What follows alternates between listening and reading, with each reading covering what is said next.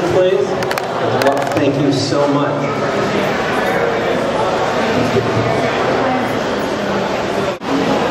I want me to stand here. Is this okay, Kim? I guess so. Okay. How's everyone doing? I know we're warm. We're gonna get through these slides quickly and then start walking and talk about this. So I want to thank everyone for coming. This is my good friend Gordon Pattison. And he's going to talk to us about Old Bunker Hill and the 2nd Street cable car. So just very quickly, some upcoming announcements. The most important thing I can say today is to tell you that our next salon is Sunday, August 27th. And the topic is going to be the Arco Towers and its predecessor. No, go, keep going. Only one direction, perfect. And the predecessor, the Richfield Building.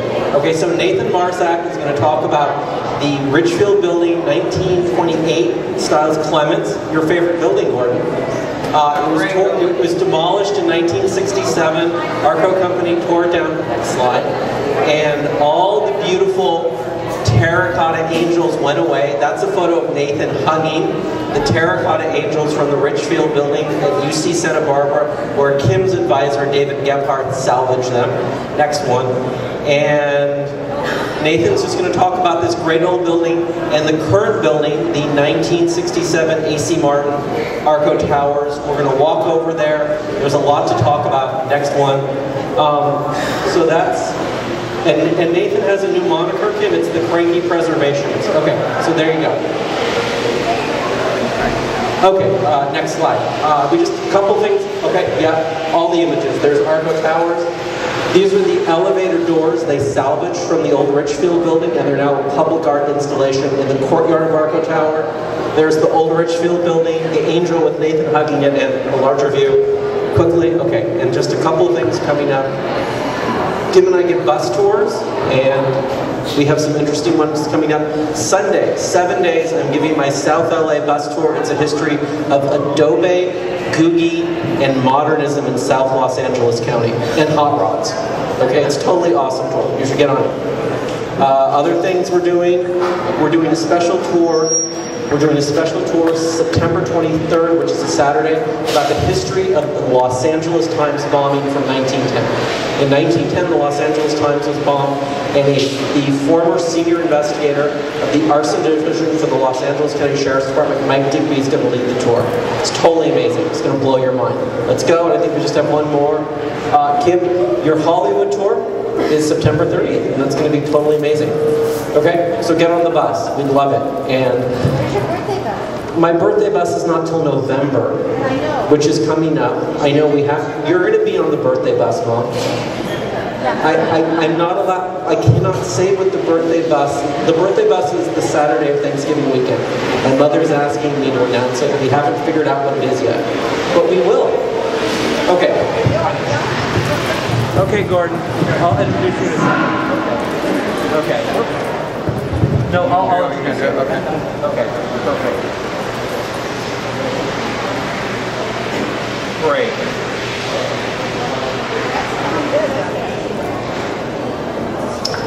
Gordon, this is a photograph of you in front of the castle on Old Bunker Hill, so I want you to introduce yourself. I need you guys to get into like a similar space, not in front of the images. Perfect, thank you. Okay, so Gordon, I want you to tell us, we've got about 7 photographs of your childhood on Old Bunker Hill. So Old Bunker Hill is that asparagus patch right behind us, right?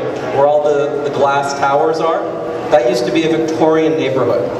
And Gordon, you're going to spend a couple minutes telling us about that, and that will segue into the old 2nd Street cable car, which ran through the heart of this lost neighborhood. All right, go, and I'll control the slides. Thank you. Well, it's wonderful being here. Thank you, Richard. It's been 4 years now since I last gave a talk on Old Bunker Hill from Lava, so it's wonderful. I've been in the audience many times since then, so it's really nice to be back. And in fact, I did live up on Old Bunker Hill. Thought occurred to me a few years ago that I'm probably one of the few people that not only remembers it, but actually lived up there because we own some property up there. on Bunker Hill, and I do miss it. Did anybody actually see the Richfield building that Richard showed pictures of?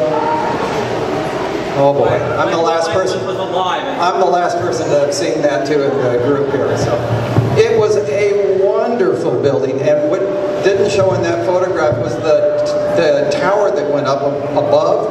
That tower was actually a representation of an oil derrick, and Richfield had oil derricks like that all up and down the west coast, from Canada all the way down to Mexico. They lighted up, but they were pointed the way to airports for pilots so they could go refuel. Wow. And that tower had neon lights that shot up the sides of the derrick, and there was a ball at the top that would then light up and had rays shooting out of it, and it would print out Richfield. It was a wonderful building. Anyway, as Richard said, this is me on Bunker Hill on Easter Sunday, 1947. The building in the back is the castle. We own the building next door, whose steps I'm sitting on by the sidewalk. Okay. That is me and my Uncle Mickey, the day that I had my first haircut, walking down the retaining wall that's in front of his building, which was the salt box. Now, if any of you know about Bunker Hill, you know that they tried to save the castle, which was ours, and the salt box that my Uncle Mickey owned. He's actually my grandmother's brother, so he's my great uncle. Walking down, there were retaining walls like this all over Bunker Hill. Practically every property had a retaining wall, a block retaining wall like that. Other way. There's me, pointing to something across the street. What was across the street? The Capitol Apartments that friends of ours, the Markers, owned, that backed up on Bunker Hill Avenue, but its front was down on Grand Avenue in front of us. And those are my sisters and my dear friend Harp.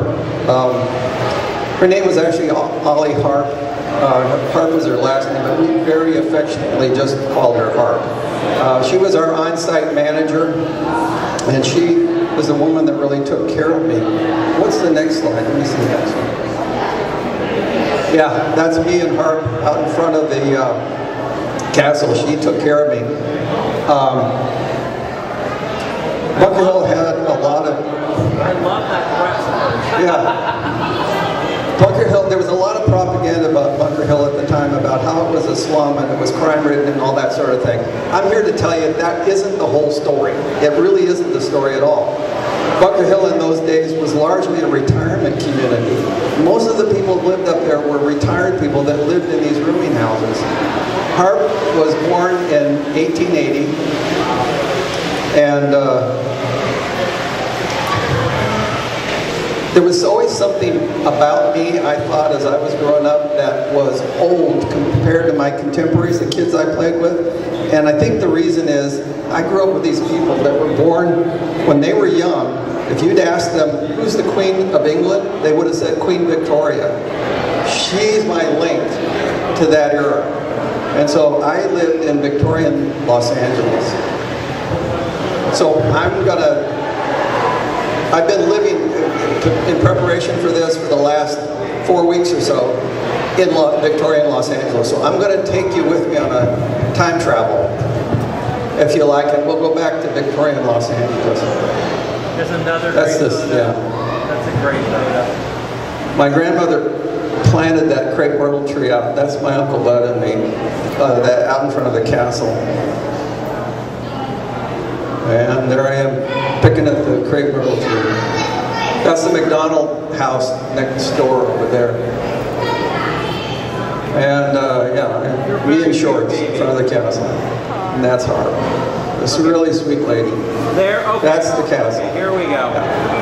Okay, that's the castle. That was at 325 South Bunker Hill Avenue. Gordon, where, if you wanted, we're going to go there today, but for everyone right now, where is this approximately right now? If you go and you stand in the food hall at the Wells Fargo Center, you're standing at the ground where the castle was located. However, you would have to climb up about 4 stories to be actually on this level of ground, because they took off the top of the hill. The view out of this building towards the west or the east was, you could see all of Los Angeles. You could see all the way to Santa Monica. It was great. I used to climb up there and go out in the fire escape and look at that and watch the sun go down. That's it. Okay. So, cable cars now? Now we're going to go cable cars, yeah. Now, you've all heard you know that Tony Bennett left his heart in San Francisco, right? You know, where little cable cars climbed halfway to the stars.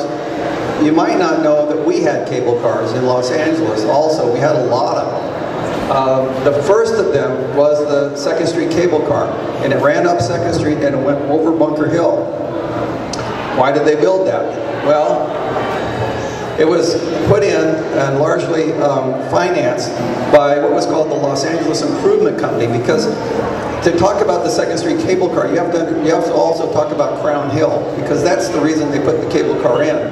The Improvement Company, which was Whitmer and Yarnell, those were the guys that were behind it, transformed what had been a remote, inaccessible wilderness, which is Crown Hill, into an upscale residential development with 1,400 lots. So where's Crown Hill today? I'll show you a picture in a little while. Yeah, let me just finish that slide and then we'll go to that. The way they advertise it, pure air, no fogs, cheap lots in the western edition of the cable road.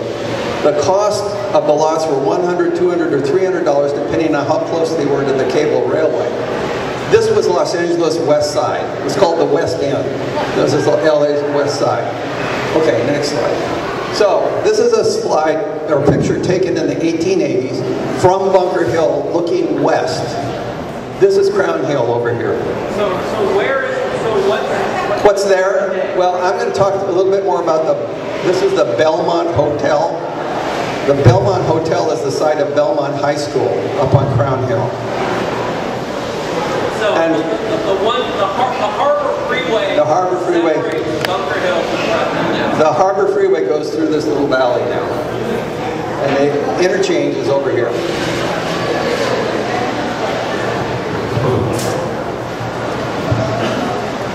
So they put in this cable railway.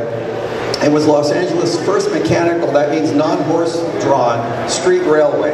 They had horse-drawn street railways in other places downtown on Broadway and on Spring Street and so on. But this is the first mechanical one.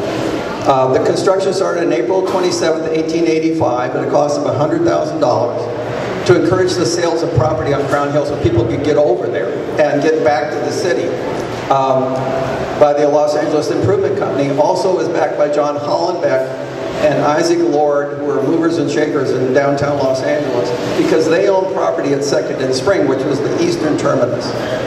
It opened October the 14th, 1885.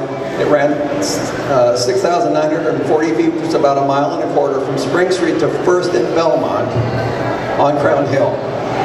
There was a powerhouse that ran this thing that was located in about the midway point at 2nd and Boylston, and it ran from 6 a.m. to 11 p.m., making 80 trips a day, running every 12 minutes. And that's pretty convenient. Next slide. Okay, this is a map, and I don't know whether you can all see this, but it shows 2 cable railways. One is the 2nd Street Cable Railway. Here's the plaza.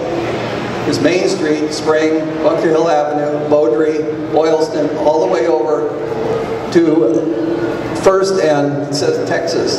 That was its former name. It's Belmont now. The powerhouse was in the middle at about Boylston. Boylston still exists. So the Harbor Freeway again runs right through here. Harbor Freeway is right through there. Shortly after the construction of the 2nd Street Railway, they also cable railway. They did a Temple Street Railway, cable railway again, that ran up to Angelino Heights, because Angelino Heights was developed by Prudent Beaudry, who had also developed Bunker Hill. So he bought land out there and did the same thing, subdivided it, sold the lots, and so people could get there. They built the Temple Street. cable railway. Where are we? Where are we? Oh, no, no. Oh, wait, sorry. We are somewhere in here right now. Actually, we're at 3rd Street. Yeah. We're somewhere in here. Okay. So there it is. We're up on the top of Bunker Hill now, looking at the cable railway, looking west.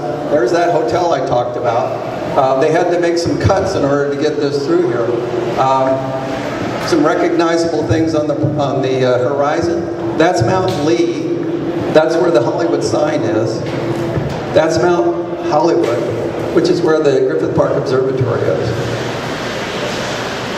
And that's right there, you'll see the next slide, is the powerhouse that ran this thing. Some of the workers out in front of it. The next slide.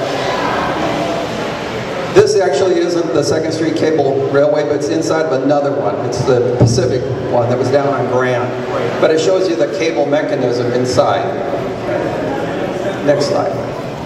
So there's one of the cars behind these guys who are the conductors, the guys who actually ran it. Next slide.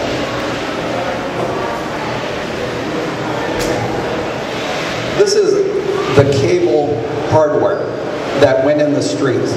The cable systems were designed by a Scottish engineer named Andrew Halliday. He and his father came to the U.S. and went to California in the gold rush. Father didn't make $1 million right away. So the father went home, but Andrew stayed. And he got into mining. And they were having a problem hauling ore out of the mines because they used rope to pull haul the ore out, or pull the cars to haul the ore out. And the ropes wouldn't last very long. They'd break. They'd fray and break. So he got into making metal wire rope, like the Rollings. And so he eventually settled in San Francisco, where he observed teamsters driving their horses up the steep hills in San Francisco, pulling heavy wagons. And in some instances, the horses were so exhausted they'd stop and be dragged back down the hill. So he thought, there's got to be a better way. I can use my wire rope to embed it in the streets, in the cable, and pull things up without having to rely on the horses. So there's a rail here and a rail here. This is the slot through which they grabbed onto the cable that was buried under the street here. Next slide. You can see it here under construction. This isn't the 2nd Street. This is out in East LA, in Boyle Heights. Is this the Aliso line? I think so. There's Downey, Aliso, yeah. But this is out in Boyle Heights. But you can see that those things that I was showing you before with the 2 men standing next to it are embedded in a trench in the road, and then they cover this over. But this is a perfect slide for the transition in technologies. There is the horse-drawn railway with horse poop in the middle of the road. You'll notice that the streets are non-paved, they're dirt. Now that's going to be important in a while, and you'll see why later. Okay, next slide. So let's go back to the 2nd Street Cable Railway. This is up on Bunker Hill, looking that way, towards the west. You can see the cuts that they had to make. Next slide. Cable railways in general, these are advantages. They're able to climb steep grades. The section between South Bunker Hill Avenue and Hope Street was a 27.7% grade, which was actually the steepest of any cable railway in the United States. It was steeper than the ones in San Francisco. They were quiet. There was no horse manure to foul the streets, because the streets of Los Angeles must have been full of horse manure, because there were lots of horses. Or to clean up, and you didn't have to feed the horses, you didn't have to take care of the horses, there were no horses. That was a real problem for people, is that the horses had to lunch. Yeah. And it really took a lot of time. Like, you really had to plan around. Yeah, and you couldn't run, you had to get another team. You can't run them from 6 a.m. to 11 p.m. Right? Some disadvantages, however, with cables. they always had to run the engine at full power to move that heavy cable at a constant rate of 8 miles an hour. It required a lot of constant maintenance on these things. The cable traveled 100,000 miles in 2 years. And the friction caused it to wear out and break, which shut down service while they tried to replace the cable. And they weren't very efficient. Cable railways are not very efficient because only 16% of the power that's generated actually serves to move the cars and people. It's dragging that heavy cable miles and miles and miles. Next slide.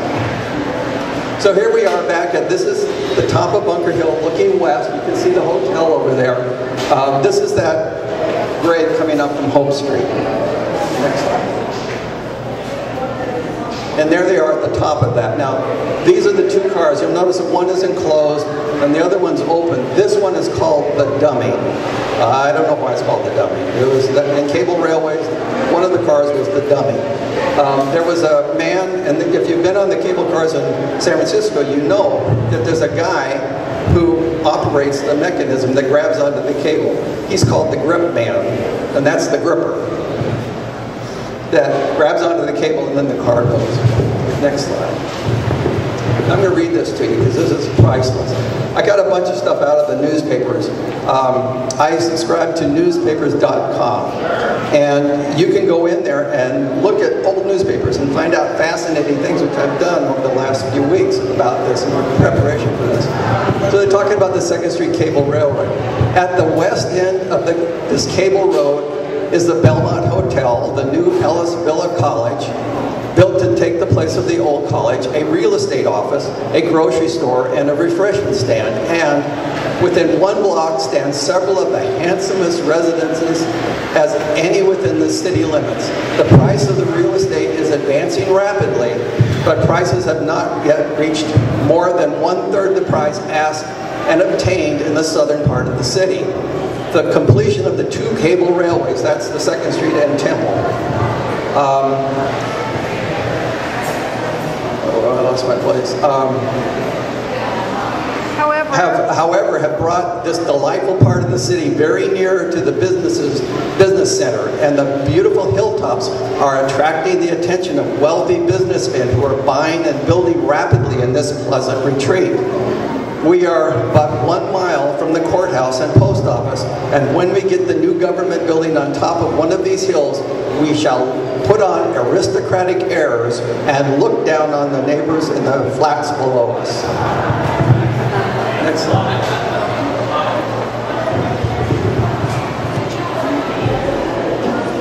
Okay, so here we are. There's the grocery store. There's the real estate office. And there are the cable cars going across that little valley between Bunker Hill and Crown Hill. Next slide. This is the eastern end, the eastern terminus of the cable car. You can see the cable car sitting there at the corner of Spring Street and 2nd Street. That's the Hollenbeck block with the B.F. Coulter department store and the ground floor. Now the photographer, you can see there's a lot of horse traffic here. The photographer is going to go stand over here and take a picture going west, looking west. Next. Go ahead. There it is. There's the B.F. Coulter in the Hollenbeck block. There's 2nd Street going up to Bunker Hill Avenue. That's the First Presbyterian Church. It's in the corner of Broadway and 2nd Street. That's the City Hall. Before they built the 1888 City Hall, that was the City Hall. So it's actually the 3rd City Hall. Right. Gordon, so we're going on the walk, and we'll look at this when we're there. We'll look at this photo when we're there, but on the right, what's there now is the Los Angeles Times building. That's right. The Los Angeles Times is located over here. Yeah. Next slide. That's just another view of it with a few more trees. Actually, I think this one was taken before the previous one because the trees are gone in the previous one, and the previous one has electrical lines on street pole, telephone poles. Next slide. Now, if you go 1 block west from where we were before, and you get to Broadway, this is Broadway. That's 2nd Street. That's the cable car.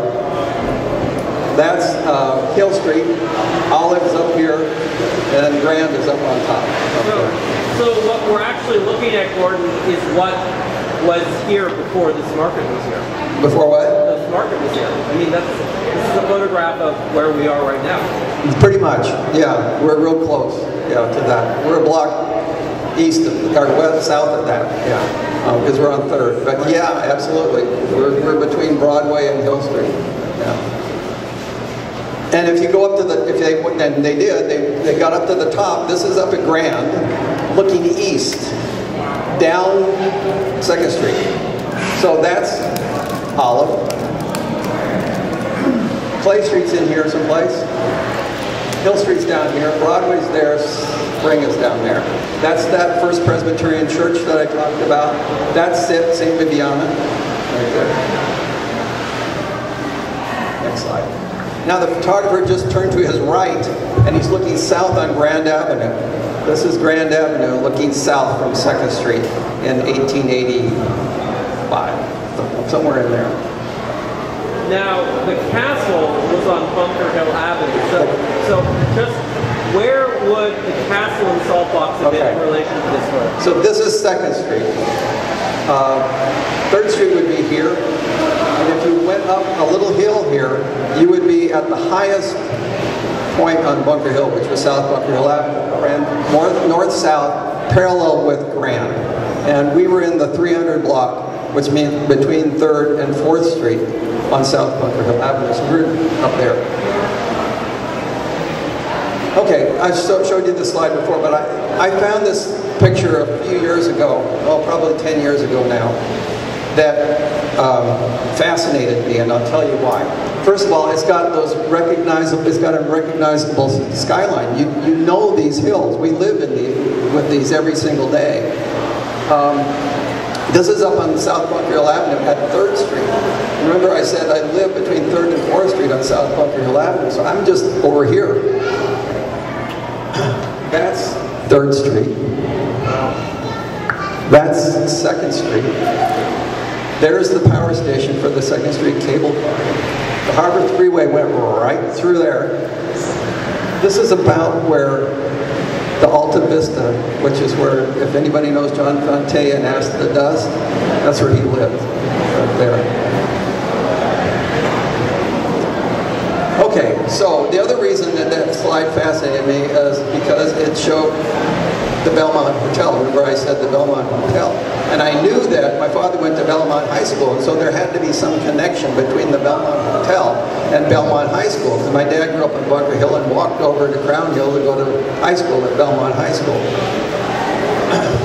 The building actually opened in September 1884 as the Ellis Villa College.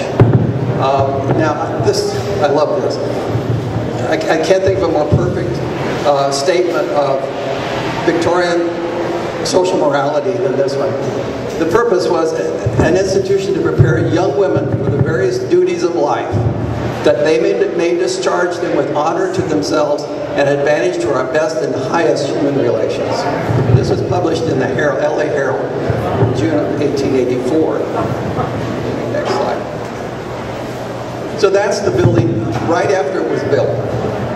So I have 5 minutes to tell about there's a story. I found this in the newspaper and I don't have a slide for it. No, I just have to tell it to you because it's a great story. It was called the Hannah Lassogue affair. It was not a romantic affair, but I think it was far from that. Reverend Ellis built this college and named it after himself. He was the Reverend Pastor of that First Presbyterian Church that you saw down at 2nd and Broadway. The school opened in September, and so he hired staff, he hired teachers, they had admitted a class. And among the teachers was a Madame Lassogue, who was hired to teach music and voice, and probably French. and to sing in the First Presbyterian Church on Sunday. She was going to be paid, she had a written contract, going to be paid $800 a year for her teaching and $300 a year to sing in the church. Well, somehow in that first month, she managed to alienate everybody at the school. The fellow teachers, the students, the staff, who called her that French woman. Well, they decided they didn't want her anymore. Nobody could get along with her. So they asked her to leave. So I guess she wouldn't, because one night she was down in the city and came back and found all of her belongings outside her room, her trunks, her everything. And there was a huge hue and cry, stomping up and down the stairs and yelling and everything else. And she went in, and the Reverend Hannah was the guy who ran the school. And he was a minister as well. And his wife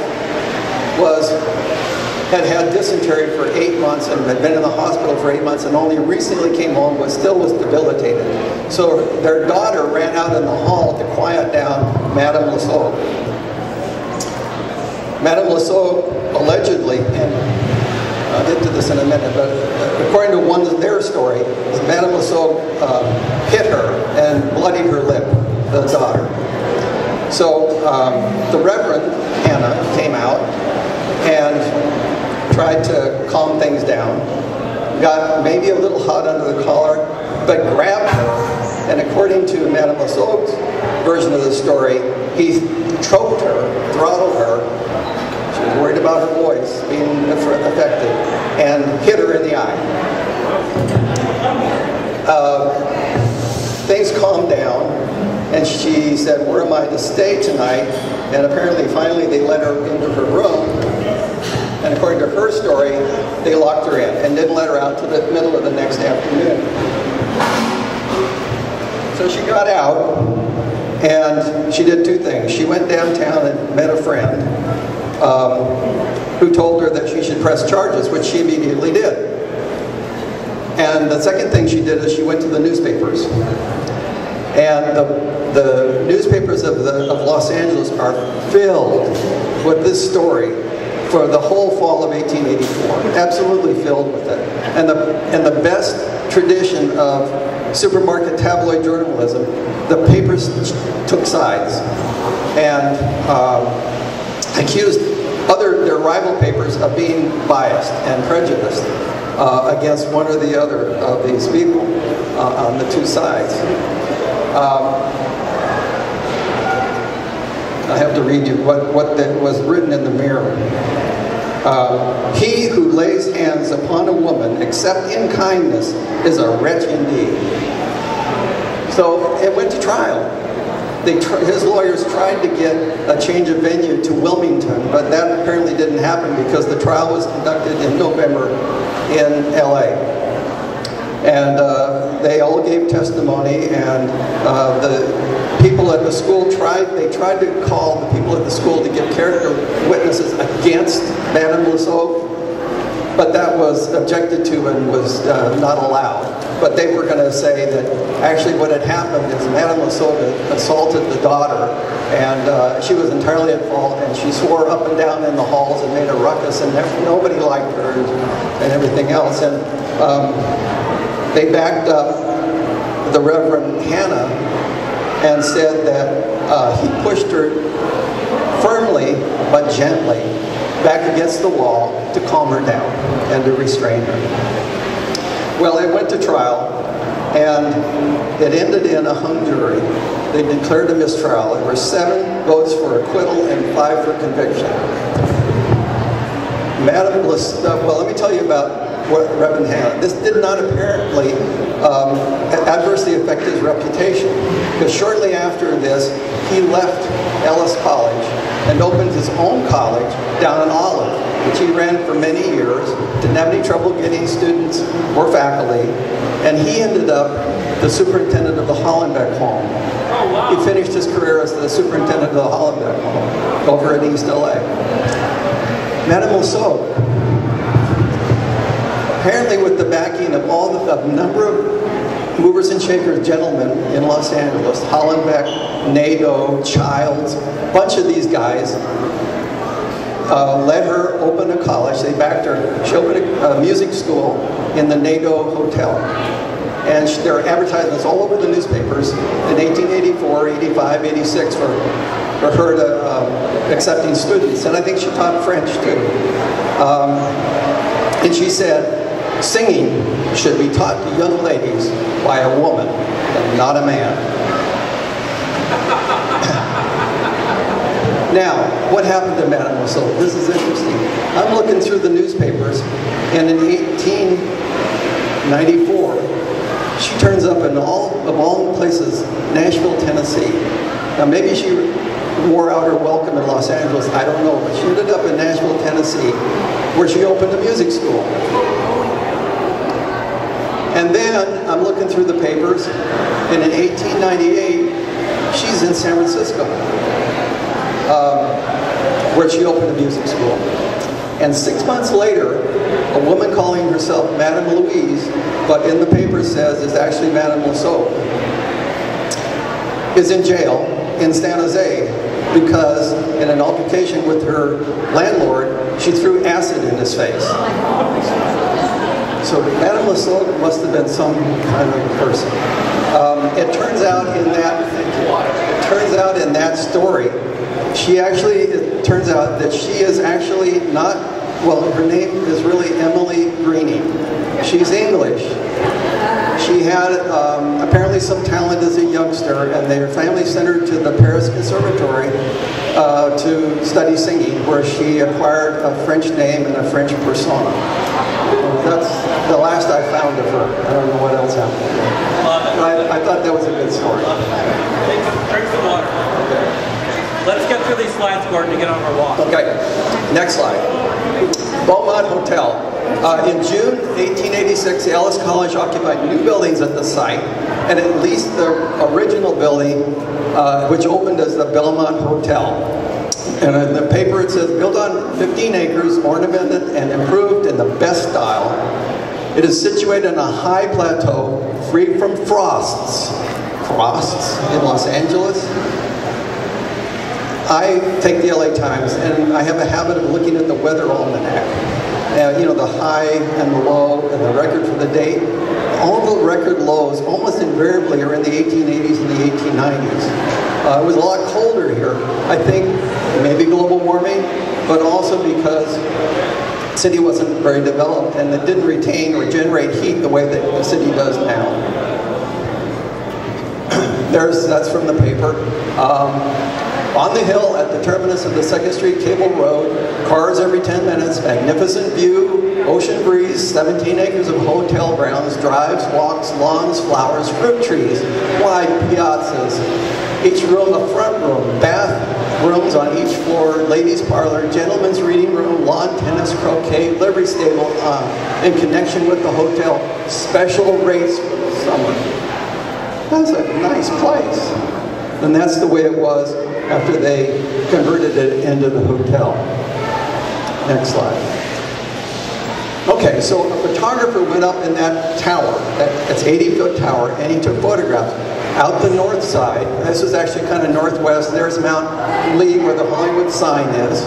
There are some of those handsome houses that they talked about. Next slide. This is going pretty much directly north. There's Mount Hollywood again with the Griffith Park Conservatory. This is 1st Street. This is what's called Texas, but it's now Belmont. That's where the cable car ended. So this was taken up on the hotel. Next slide. And this slide. He turned toward the ocean, and when I first saw this, this blew my mind away. There's nothing there. Los Angeles is totally empty. Now, I've seen the back of this photograph, and it says that this is a view looking south, which would make that Palos Verdes, and that Signal Hill, and that's the harbor down there. I don't know. Is it looking west? Is that Malibu and that Baldwin Hills? I don't know. I don't know. I don't know. But in any case, it just blew my mind. There's nothing there. Okay, so they put in a 2nd Street lake, a 2nd Street park. It was located at the intersection of 2nd Street and Shoreline Drive, which is now Glendale Boulevard, approximately where the Bob Baker Marionette Theater is located now. Next slide. There it is. What a lovely place. Here's 2nd Street. That's 1st Street. They came together, and then they continued on as 1st Street up to Belmont Avenue. That's now, this part now is called Beverly Avenue. And Lakeshore Drive, which is now Glendale Boulevard, went that way. Next slide. I'm going to read this because this is priceless. It is not generally known that there is a beautiful park of 17 acres near the terminus of the 2nd Street Cable Road, which is being handsomely improved, already containing a fine grove of ornamental shade trees. In the midst of the welcome shade is a dancing platform on which the youth and beauty of the city are wont to trip the light, fantastic toe. In the park is a beautiful lake of clear, sparkling spring water. The park is being supplied with rare animals and birds already containing monkeys of a variety of species, parrots, cockatoos, etc. A black bear and some deer have been secured and will soon be placed in a corner in the park. Swings, teeterboards, trapeze bars, etc. abound, altogether making this a pleasant, shady resort from the warm, dusty streets of the city. The entrance to the park is within 30 feet of the 2nd Street Cable Road. Next slide. Isn't that a great place? And here it is on a foggier day, looking back the other way. So this would be Lakeshore Drive, which is now Glendale Boulevard. Next slide. There's the dance platform. There's actually a beer hall over here. There's some swans out here in the lake. Another slide looking from a little further back. That's the Temple Street cable car. Next street slide, out in front of its power station. So this is Angelino Heights, which is what that the Temple Street cable car service. That's Temple Street. There's the power station. That's Edgeware Drive. That's still there. This is Angelino Heights. That is Carroll Avenue. And those houses are still there. It's 1897. And I mentioned the Pacific Railways. That's the other cable system. This was more extensive. This went to East LA and points south and west as well. And down a little bit further, down on Grand, down by 9th Street. Next slide. Okay, now in my newspaper readings, I came across this. And I included this in the best tradition of the esoteric true crime bus tours. And I have to preface this by saying there is in this account from the newspaper a word that is nowadays considered to be offensive, describing Chinese people. I don't make apologies for it. I don't condone it. We'll call it the C word. It's not the worst C word there is for Chinese people. But that's why I copied this, and you can see it in its Victorian historic context. Okay, next slide. Chinese murderers shoot a white man through the abdomen. The practice of abusing Chinamen once more met with a disastrous result. Last night near Beaudry Avenue, as the last 2nd Street cable car was leaving the foot of the street at 11:20, 4 Chinamen got on, 2 taking seats in the dummy, that's the front car, and the other 2 inside the car. On the dummy, there were also 3 laborers employed by E.C. Burlington, the contractor of number 8 Beaudry Avenue. These men, after the cars were on the way, commenced playing practical jokes and abusing the Chinamen. And finally, when nearing the engine house, they threw into the road the hats of the 2 Chinamen on the dummy. These Chinamen got off to pick up their hats, and the laborers then also left the car. Upon reaching a little bridge over the ditch near Beaudry Avenue, they renewed hostilities with the Chinamen, when one of them pulled out a revolver and commenced blazing away at the white men. 3 shots were fired by him, and Charles Freezer, a Swede, fell to the ground. The Chinaman then disappeared in the dark, and the companions of the man who had fallen also ran away. This goes on and describes his agony, and he died, and that sort of thing. Why did Chinamen, or Chinese people, men, maybe think they had to carry guns? Why did they feel threatened? This isn't very long after the Chinese massacre, in which 19 Chinese people were wantonly murdered down in Chinatown by gangs of white people. Next slide. Okay, what happened to the Belmont Hotel? Now, there's a misprint here. This should read 1887. So this is only a year and a half after the hotel opened. It burned down. That's what happened to it. According to the Los Angeles Herald account dated December 17, 1887, remember, the fire started in the kitchen where a Chinese cook was heating a pot of grease on the stove. When it tipped over, it ignited and set the kitchen on fire. Many of these buildings, if they burned down in the old days, they burned down in kitchen fires. The nearest fire station was at 9th and Main. By the time the firemen arrived, the fire was too advanced to be extinguished. Next slide. And that's why. Wow. That's the fire truck on its way, that's a pump truck on its way to a fire, not that one, but a fire. And here it is burning down. It was apparently a slow enough progressing fire that although the firemen couldn't get there fast enough, people got a lot of stuff out of the building. You see furniture out here, and you see they got the luggage and everything out. And this is from the hotel, the paper.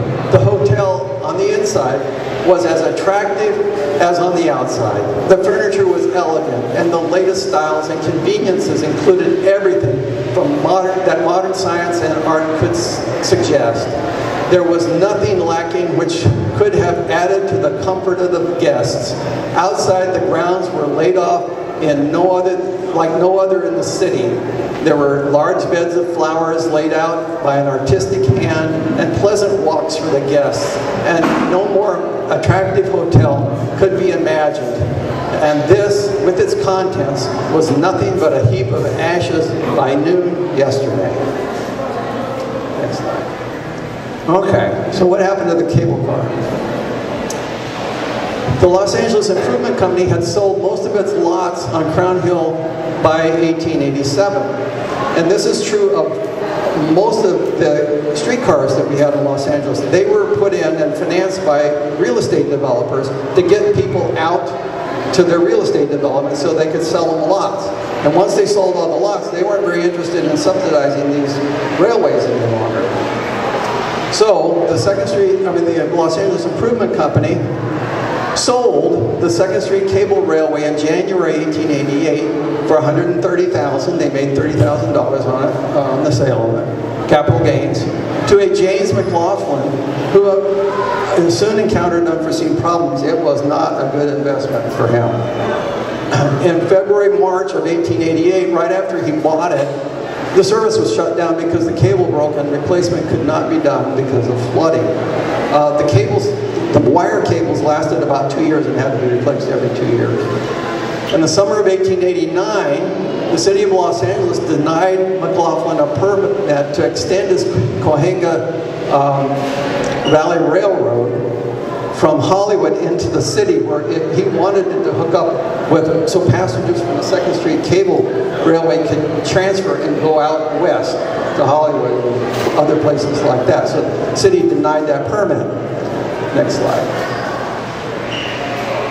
Now this is, you've heard the song, "It Never Rains in Southern California," except sometimes it does. And when it does, it pours, man, it pours, if you know that song, right?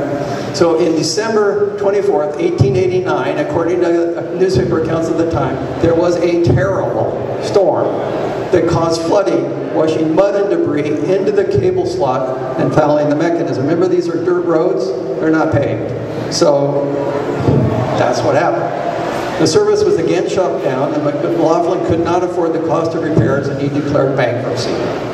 So the line was abandoned in 1890, and thus becoming the first, not only the first cableway in Los Angeles, but the first cable railway to go out of business and be abandoned in Los Angeles. This is not the Second Street's cableway, but that's the kind of flooding that Los Angeles often, when it rained, had.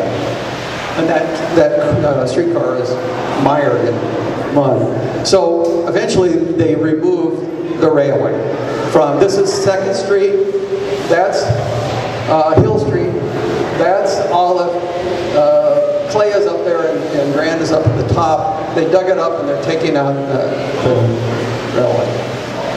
What happened at Crown Hill? Oil happened on Crown Hill. Discovered in 1890 and made famous by Edward Doheny's successful well in 1892, the Los Angeles oil field was once the top producing oil field in California, accounting for more than half the state's oil in 1895. In its peak year of 1901, approximately 200 separate oil companies were active on the field, which is now entirely overbuilt by dense residential and commercial development. Next slide. This is I know this is hard to see, but this is the oil field. Those are all oil wells. Raise this up just a little bit. There's the plaza right there. This is Sunset. This is Temple. That's 1st Street. That's where it meets 2nd Street. This is Belmont and 1st Street. That's where Belmont High School, where the hotel was located right there. This is Angelino Heights. That's Edgware. That's Carroll Avenue right there. And if you went up on the top of let's say Carroll Avenue, and you look this way, you look south, next slide. This is what you'd see. This is Crown Hill from up on Angelino Heights. Those aren't trees. Next slide. They're oil derricks. Remember, this had already been settled and houses built here, right? So they built put on all the old oil derricks, and these people own their own plot, right? Next slide. So they had oil wells in their backyard, they had oil wells in their front yard. That's why there were 200 oil companies. Go back just a minute, Richard. That house is still there. Next slide. That's it. Wow. This is Court Street. This is Court Street. This is Edgware. Court Street, Edgware. That house is still there, minus the oil well. This is the intersection of 1st Street, which is now Beverly up here, and Belmont. That's now. This is the Los Angeles Fire League or something like that, Fireman's League. It's too bad that wasn't there when the hotel caught on fire. You saw this slide before? That's now. So that's 2nd and Broadway. That's 2nd and Broadway. This is 2nd and Spring. That's now. That's the LA Times. This is up looking east from Grand. That's now. That's looking south on Grand from the intersection of 2nd and Grand. That's now. That's the road. This is almost impossible to get an equipment shot. You'd have to go up on top of the road and take that picture, which I wasn't able to do. But I showed you this one because this is what I remember. This is when I lived on Bunker Hill. South Bunker Hill Avenue and 2nd Street, looking west. That's Hope. That's Flower above the 2nd Street tunnel. Figueroa's down there. 2nd Street goes out that way. That's about all you can see now. Next slide. And it doesn't go like that because they took the top of Bunker Hill off. That one, it was that side from up on the hotel looking north. Next slide. This is really hard to get a picture of nowadays, but this is from the football stadium at Belmont High School. You can make out Mount Hollywood right there. Next slide. This is interesting. Remember the 2nd Street Park and this lake? That's that's Toluca. Okay, go next one. This is really hard to get a picture of because you'd have to be up on one of these apartment buildings to get that picture. So this is up where I could get to take the picture. Next one. That's 2nd Street right there.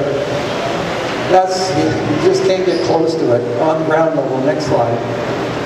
So remember, this is 1st Street, 2nd Street where they come together by the lake. That's Toluca. Next slide. Yeah. That's Toluca. Yeah.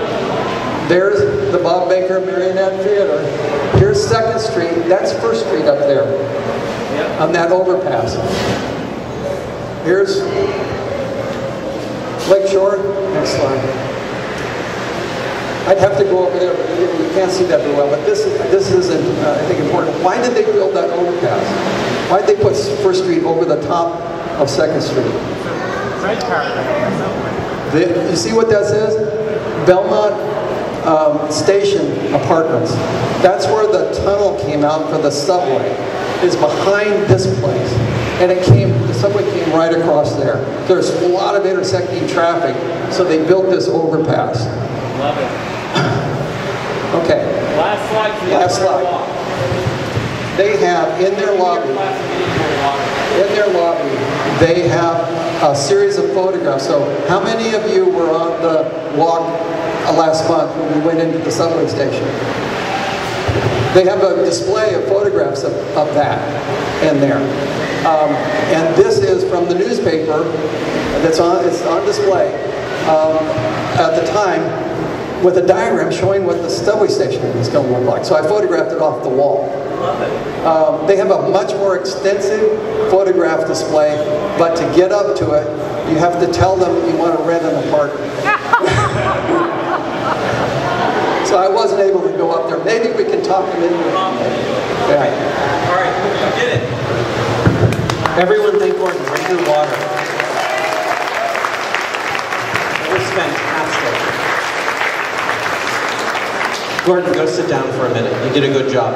All right, it's going to take about 5-10 minutes to break everything down, and then we're going to go for our walk, okay? If everyone got the email, you downloaded the Pocket Sites app so we could look at some of these old photos and we're on site. I'm going to bring my iPad. What? If anyone didn't check in? Yes, if anyone didn't sign in, if anyone didn't register and is here, please sign up at Gene to sign the waiver. So we'll blast off in about 5-10 minutes. So you can go hit the head, go grab something cold to drink, and then Gordon, we're going to walk the route, right? So we're going to walk out here on Broadway and then just walk on 2nd and Broadway up to the top of Bunker Hill, and we'll look at some old photos on the way, and then we'll end up at Angel's Flight, and you can talk about the salt box and the castle on Angel's Flight. All right, so everyone thank Gordon one more time. That's great. Okay. So I have, if everyone opens Pocket Sites, we can do this.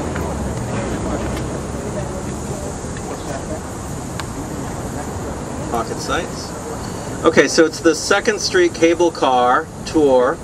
It's Old 2nd Street Cable Car is the tour. Yeah, someone's on it. I can hear them.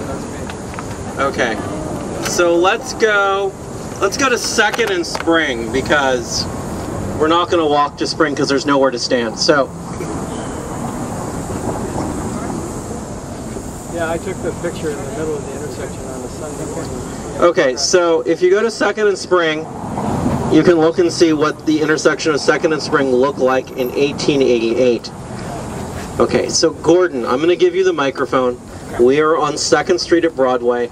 The terminus of the 2nd Street cable car was just 1 block to the east, 2nd and Spring. We're not going to walk there because of construction. There's nowhere to stand for all these people, which is a good problem to have. So I want you to set the stage. Okay. Okay, so this was in that era, this is where the city had developed. It started down by the plaza and gradually moved in a southerly direction and had reached this area by the 1880s, maybe a little earlier. There were houses down here and farms and vineyards and orchards and things like that. in this area, but it, as the city grew, and especially in the 1880s when there were real estate booms and people could get here easily to Southern California after they built the railroads and connected Southern California and Los Angeles with the other parts of the country, they actually promoted people coming here from the east, the railroads did, by cutting the fare to $1 to come to the west to Los Angeles for $1. So lots of people came out here. So the city started growing pretty fast down in this direction. And they needed more room. And so they started going west too. And these movers and shakers that had some money would buy land and develop a real estate development and start selling property. These people got off the train for the $1 fare. One thing I didn't mention was that when they built the cable railway, to save money, they only had a single track. Both cars ran on a single track. The ones going east and the ones going west were on a single track, and there was a cutout, a turnout, where they would pass one another. So the downhill car would let loose of the cable and coast through the cutout, while the uphill car was coming on that side. They had to time it, I guess, just right, and until it passed, and then the uphill car would resume. So that's how they did that. And when you get to the next site, which is this one at 2nd and Broadway, if you continue the tour, you get to number 3. You'll see the intersection of 2nd and Broadway, and the photograph was taken from right over there, looking that way. Now you'll notice that when you look now at this western view, there's a tunnel there that wasn't there in those days. The tunnel was put in 1924 to facilitate automobile traffic going to the western part of the city, so they wouldn't have to go just through the 3rd Street tunnel. This was a double bore, wider tunnel than the 3rd Street tunnel, which is a single bore, and was narrower. Or you'd have to go north and go over Temple or Sunset to go, or go all the way around Bunker Hill down to 6th Street or something like that to get around to go west. So they dug this tunnel, but there is a bit of road, 2nd Street roadway on the north side of the tunnel, so we can actually walk up up there. All right, so give me the microphone. Okay, so before we leave, I really want to try and orient everyone. Look at me, don't look at your phones. I know this is really hard to imagine, but there were all these hills behind us, and City Hall is over there. This area, City Hall is just behind this Los Angeles Times building, right? This is the parking lot for the Los Angeles Times. If you walk in a straight line through the building, you would hit the corner of City Hall at 1st and Spring, right? Everything north of here and west of here was an impenetrable maze of 19th century streets. Okay, just hard to understand, with hills, really, really complicated. And starting with the tunnel went in the 20s. The Hill Street tunnels went in earlier, in the mid-teens. With the construction of City Hall in 1926, you have the city and the county of Los Angeles saying, we're done with 19th century Los Angeles. We were going to straighten Spring Street. Spring Street stopped at Temple. It didn't continue. We're going to straighten, we're going to continue and straighten Spring Street. We're going to rip out all these old 19th century jails that the Sheriff's Department has built up over the decades. All this beautiful stuff was just gone. They just tore down 19th century Los Angeles. And what we see now is just a shell of that. And there's really nothing left. And let's walk one block up. Oh, go ahead. Yeah. If you look to behind you over there, you'll see some photographs of what was here. These are buildings that were right there on Broadway. These are right here. This is a view looking down Broadway, the one on the right. You can see the tower of the old City Hall on the left panel. From 2nd Street looking south on Broadway. So if everyone looks at my least favorite bas-relief mural in Los Angeles, which is the mural on the Los Angeles Times parking garage, you see that? Right just across the street, it has the really nice aluminum screen next to it with the pressed aluminum. Okay, that used to be the old Los Angeles City Hall. 1888, to 1924, 20, okay, they basically tore it down in 25, but yeah. So that City Hall was designed by Curlett and Eisen. If you've heard of Walker and Eisen, that's Eisen's father. The Eisen of Walker and Eisen, this is his father. They did several county buildings. We'll get to that later. So that was City Hall. And when they tore that City Hall down, one of the salient aspects of the demolition of that building was about 1,000 really pissed off feral cats that lived in it, that had to move north that had to move north. And you're laughing, Kim, but it's true. You read newspaper reports, and the nights were just filled with howling feral cats that had lost their place. They were just like, this is where they slept, and they had to find other places. And they were really pissed off. I'm not laughing. I'm angry for the cats. Really pissed off. All right, so that was City Hall, and let's keep walking west. And Gordon will. Oh, yeah, anything. Yeah. You remember I pointed out the First Presbyterian Church, that real high spire, that was right there. Yeah. Reverend Ellis College, that was his parish, it was his church. He was a minister of that church, so he could get on the cable car and go right down there. Another reason they wanted to get rid of Madame Lassault, they said she might sing okay in concert halls, but her singing was not suitable for church singing, for singing church songs. Gordon, have a sip of water. Tour guides got to stay hydrated, man. Thank you, Gordon.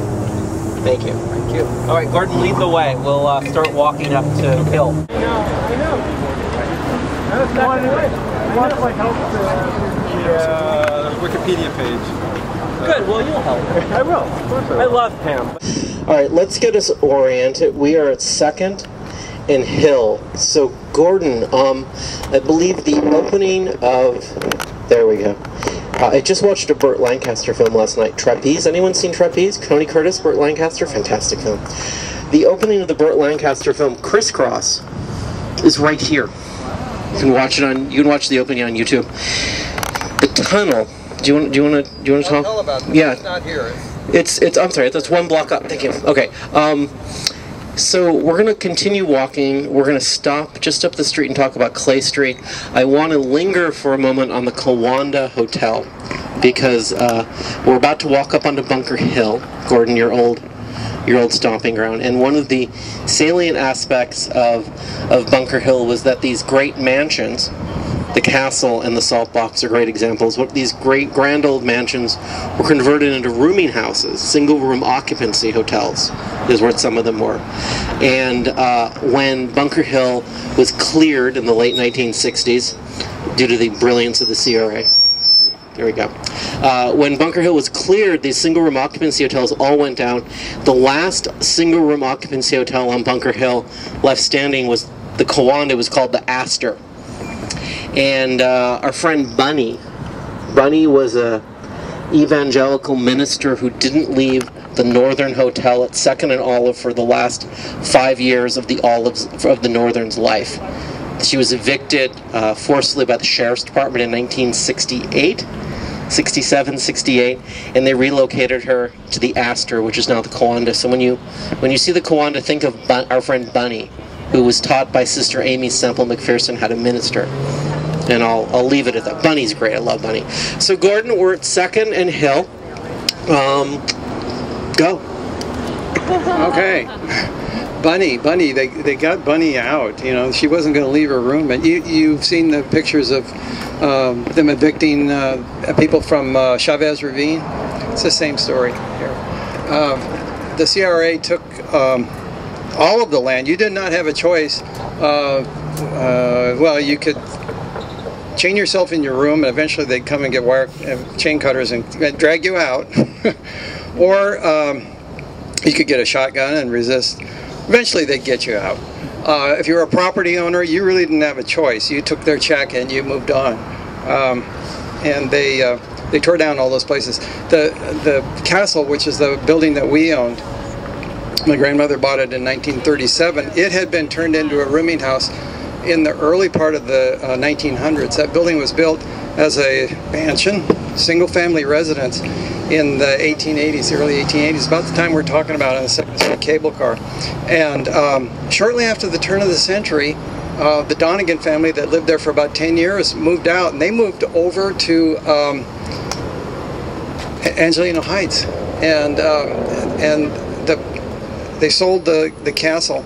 And again, using newspapers.com, I put in the search engine the address of the castle, which was 325 South Bunker Hill Avenue, and I found ads in the local newspapers for rooms for rent in that building in 1906. So it was turned into a rooming house very early on, and the whole character of Bunker Hill started to change shortly after the turn of the century. We're going to be at the location. Yeah, I don't want to talk about the castle. All right. So what I want to do is I want to point out this hillside. Okay, and I know you think, well, it's just a bunch of dirt. Okay, this dirt. Getting ready to build something here? This hillside has been exposed since 1921. Okay? Okay, this hill has been here untouched since 1921. All of Bunker Hill has been completely raised. They took off 45 to 50 feet of topsoil on different spots of this hill. It's been graded, it's been paved over. This hillside remains untouched since 1921. You can't say that about anything else in Bunker Hill. That's original Bunker Hill dirt. Yep, that is but Gordon, you probably scampered down this hillside as a child. Okay. Gordon, do you carry a little vial of it around your neck? What I want to do is I want to walk up to the top of this grade just right here, and there's a little walkway in between the two buildings, between the Colburn School and Angeles Plaza, and I want to talk about Clay Street. Okay, so let's just start walking. Gordon, you know what I'm talking about, right? Yeah, follow Gordon.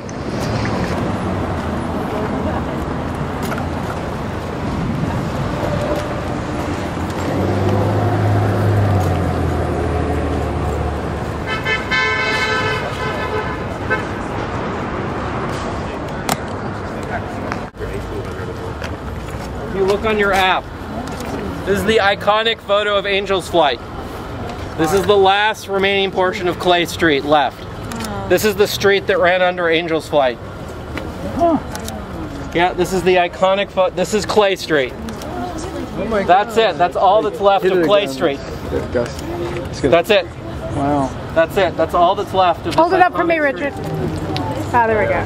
Ah, thank you. Holy moly, can you believe that? That's so great. Okay, hold on. We'll get out of the way. This car's moving? Okay, let's get out of the way. Figure sure. On your right.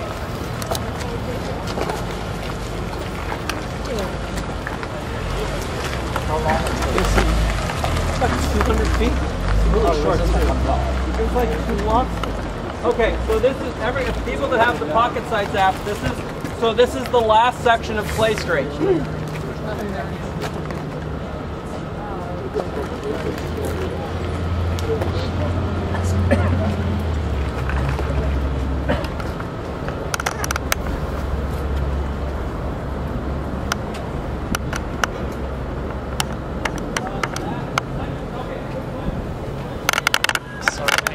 Second image is a watercolor, and Kim, I need your help now. I need you to explain what this watercolor rendering is of Clay Street. Oh, what is it? It's the WPA watercolor rendering. Oh, okay. So I want you to explain. So this is the second image is a architectural elevation done in watercolor by a WPA artist. Work in progress demonstration. And it's just a street of the buildings on Clay Street. It's second. And Kim, I want you. I'm not giving a tour. You are. I'm videotaping. Thank you. I'll do it. Okay. So, so Gordon, you're gonna help. Oh, okay. Turn my microphone. I have a microphone. Yes, I'm videotaping. You have a I know microphone. you can hear. No, everyone can hear me just fine. It's a burden. Okay, so Clay Street is this really short street that runs under Angel's Flight. It's about a block and a half, 2.5. It went from 2nd Street to 4th Street. So it's 2 blocks long.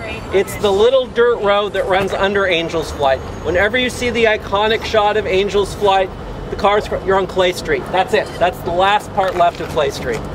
Okay, so there are these beautiful renderings, architectural renderings of the Civic Center from 1934 in the Los Angeles City Archives, which is at Piper Tech in back of Union Station across the street from Denny's. It's where the LAPD crime lab is. It's where the heliport is.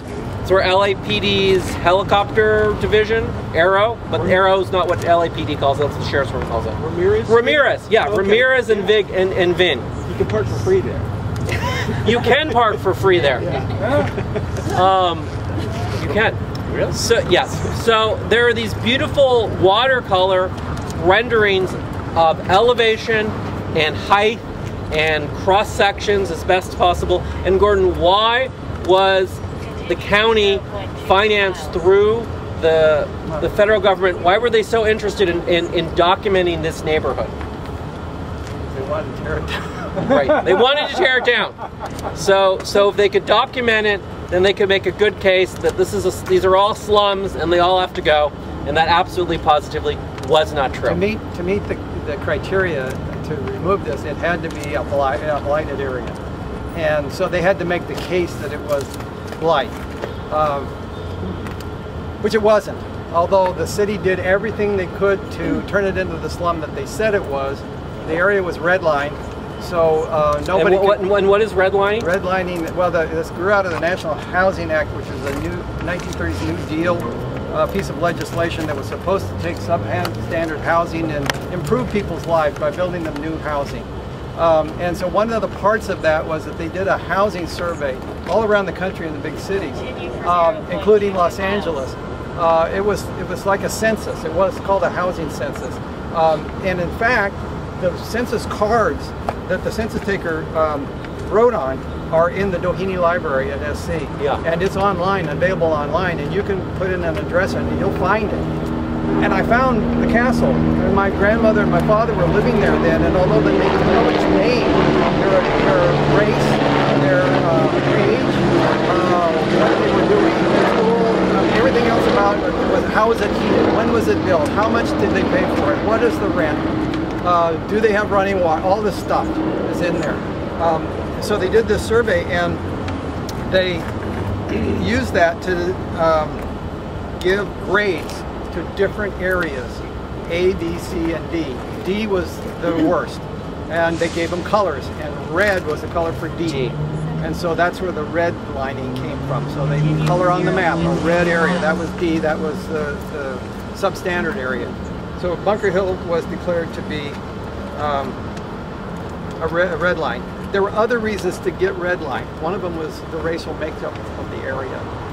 Bunker Hill was predominantly white, but it was a mixed neighborhood. It was about 12 to 15% non-white, which was enough. That was the tipping point. That was enough to get your red line. So the banks used that data to get loans, to rate the loans. So a red line area, you couldn't get a loan unless you paid a real high interest rate. So the property owners up here were stuck. They couldn't sell their property. They couldn't get a loan to improve the property. So that's why the city did everything they could to turn it into the slum they said it was. Right, and interestingly enough, Gordon, about 6 months ago, you and I were talking to former CRA officials, and Nathan, our good friend who's not here, asked a really good question. He said to this CRA was the agency that implemented the redevelopment of this whole hill. He said, so it's interesting, I'm looking at all this documentation and I see that you got all these funds, federal money, to tear down this neighborhood in the late 1960s, but I don't see any conditions for you getting any more of the money for putting up new housing. And the former CRA official said, oh yeah, that wasn't until like the 1980s that the federal government said, if you tear down neighborhoods, you have to put affordable housing out. They weren't connected. They just gave you money to level the neighborhood and assumed you would do the good thing. The National Housing Act, they didn't have to do it. They just got money to tear it down. So the city used that to get rid of Bunker Hill. So that is Old Clay Street. That gate is never open. You have to go into Angeles Plaza and get permission, which is really hit and miss. If you get a nice person, they'll let you in. If you don't, you won't. Has anybody ever seen The Exiles, the movie The Exiles? That's where the Native Americans are walking down Clay Really Street. nice footage of Clay Street. Yeah. The Exiles. The Exiles.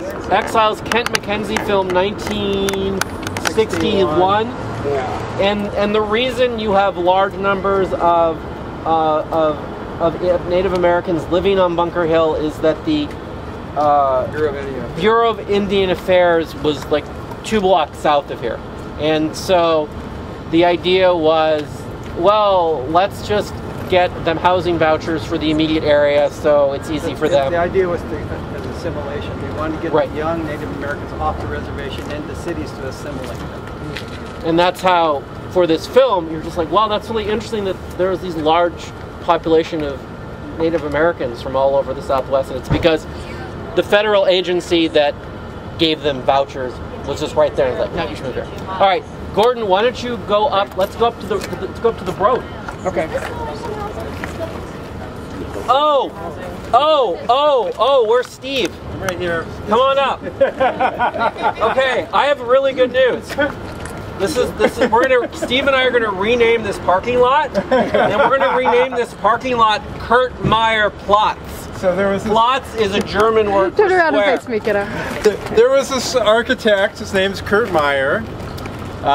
Genuflect, even though he is Protestant. Genuflect. Okay. When you say his name, genuflect. Genuflect?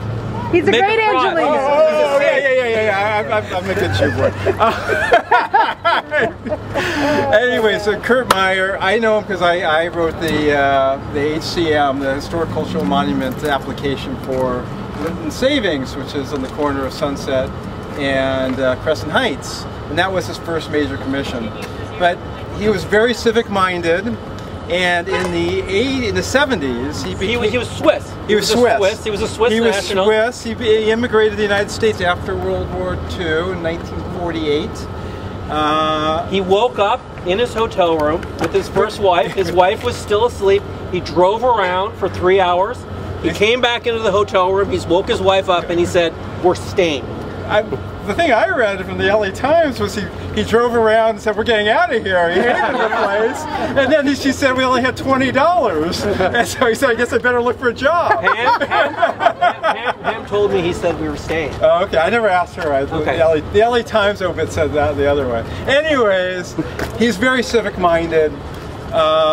He actually sacrificed a large part of his architectural practice to be first part of the CRA, and it was very important to him. He was a commission. Just a commissioner. We're talking. First. Okay, so the CRA is really complicated. Yeah. CRA has appointed officials, heads, directors, general managers, etc., etc. Then there's a commission that sits over it. Like all big departments in the city of Los Angeles, there's a private citizens that serve at the pleasure of the mayor. Unpaid. Unpaid. They oversee these giant entities that control billions of dollars in revenue. And the CRA was among them, and the CRA is responsible for developing this part of downtown. But to him, it was very important that this was not going to be all luxury housing. That there'd be a mix of immigrants, this is affordable housing. It's because a large part of that is because of Kurt Meyer. He's also he made the city. You have to put affordable senior housing right here. You've torn down all of Bunker Hill. All of Gordon's friends are gone. They've all scattered to the winds, and you have to put affordable senior housing here. Because you promised that you would. Right. Those people were told that you're going to be off the hill for 2 years, and we're going to build you housing, and you'll be back here in 2 years. And how many years was it before they built this? 20. Okay, but it came back. It did. But Kurt Meyer was the president of the CRA Commission from 1973 to 1978, to 1978, and he said, we're bringing affordable senior housing back to Bunker Hill, and this is the largest affordable senior housing complex in North America. Wow. Yeah. And what year was the castle moved away, and what year was this built? This is 81. I think this is 81. The castle was moved in 69. But we're gonna get to the castle location later, so I'm gonna hold off. Okay. Yeah. No, it's like 20 years. Cleared well it was like before. 20 years. He wasn't on the CRA when they cleared it. He did. Okay, Kurt. Okay, one last thing. Kurt Meyer. So the people at the CRA that said the best way to develop cities is to go into the old parts of the cities and clear cut it. Just get all this money from the federal government, throw everyone out, and just level it and start from scratch. Kurt Meyer fired all those people. Yeah. Literally, he woke up every day and said, I swear to God, this person is gone. I swear to God, by the end of the calendar year, the person that did that is gone. Literally, and he said this for 5 years, and they were all gone. He removed every single person in the CRA that approved the Bunker Hill redevelopment project. And they went kicking and screaming. Kicking and screaming. And the reason why we have a central library, the beautiful central library, is Kurt Meyer. 3 times they wanted to tear it down, he refused to let it happen. So we're going to rename this parking lot Kurt Meyer Plots. Gordon, start walking. Well, let's go all the way up to Grand. I thought we got the corner of Sunset and Crescent Heights as Kurt Meyer Plots. That's Kurt Meyer Square. This This is is out the there. plot. Did I miss the explanation of what? Oh, that's a W. Yeah, this is if you're on, it's a water. So if you're on play, you'll have this. On play, looking left. Yeah. So if you're on the app, there's the black and white photo. Gordon, do you have it? I have it. Okay, it's the black and white photo with the orange border. So Gordon, what are we looking at if we're looking, this is black and white photo with the orange border? Orient us. All right, this photo was taken from actually South Bunker Hill Avenue, Which is looking west. Now, South Bunker Hill Avenue would have run between. Doesn't exist It ran between Hope, which you see the sign, the street sign down there, Hope, and Grand, which is this street right here. It paralleled those 2 streets. It was the highest part of Bunker Hill. And that is looking West. That first photo with the orange border is looking west from about mid-block right there, about much higher up, in a place you can't get now. If you wanted to get an equivalent photograph, you'd have to go up on top of the Broad and take a picture that way, and that's our next art. They wouldn't let me in there, so it's our next art installation. It's from the rooftop of the Broad. We're going to recreate South Bunker Hill Avenue on that wall. You think I'm joking? Okay. So the hill went that high? Yeah. Bunker Hill Avenue was as high as the top of the Broad. Does everyone understand that? This street, Grand. Okay. So we're 2nd and Grand. Grand Avenue was 30 feet higher than the street we're standing on right now. In March of 1970, Grand Avenue, Hope, and Bunker Hill Avenue were vacated. The city of Los Angeles officially removed those streets from the maps. Bunker Hill Avenue never came back. Hope and Grand, 4 years later, come back. Hope is unrecognizable. Grand is unrecognizable. Grand Avenue, this street, when it reopens in 1974, has implemented Calvin Hamilton, city planner's dream of separating traffic, pedestrian traffic, vehicle traffic, and industry traffic. Because there's Olive Street is below it. Grand is actually just a bridge. And there's another street, General... It's called Lower Grand. Lower Grand, General Theodore... It's a Slavic name that I can never pronounce. Forgive me. Polish. Thank you. Polish. Okay. They're really close. They're not... Okay, I'm going to stop talking. So, this reopens in 74. So, basically, this street was 30 feet higher. Bunker Hill Avenue was at the top of the Broad. Gordon, let's keep going through the photos. Okay. I would say one other thing. The intersection was up there, but Grand actually went down that way. The hill was up here, and it went down toward First Street there. So there was a hill here, and you could skateboard down that if you wanted. So, the next photo is... Whoops. Just... Yeah.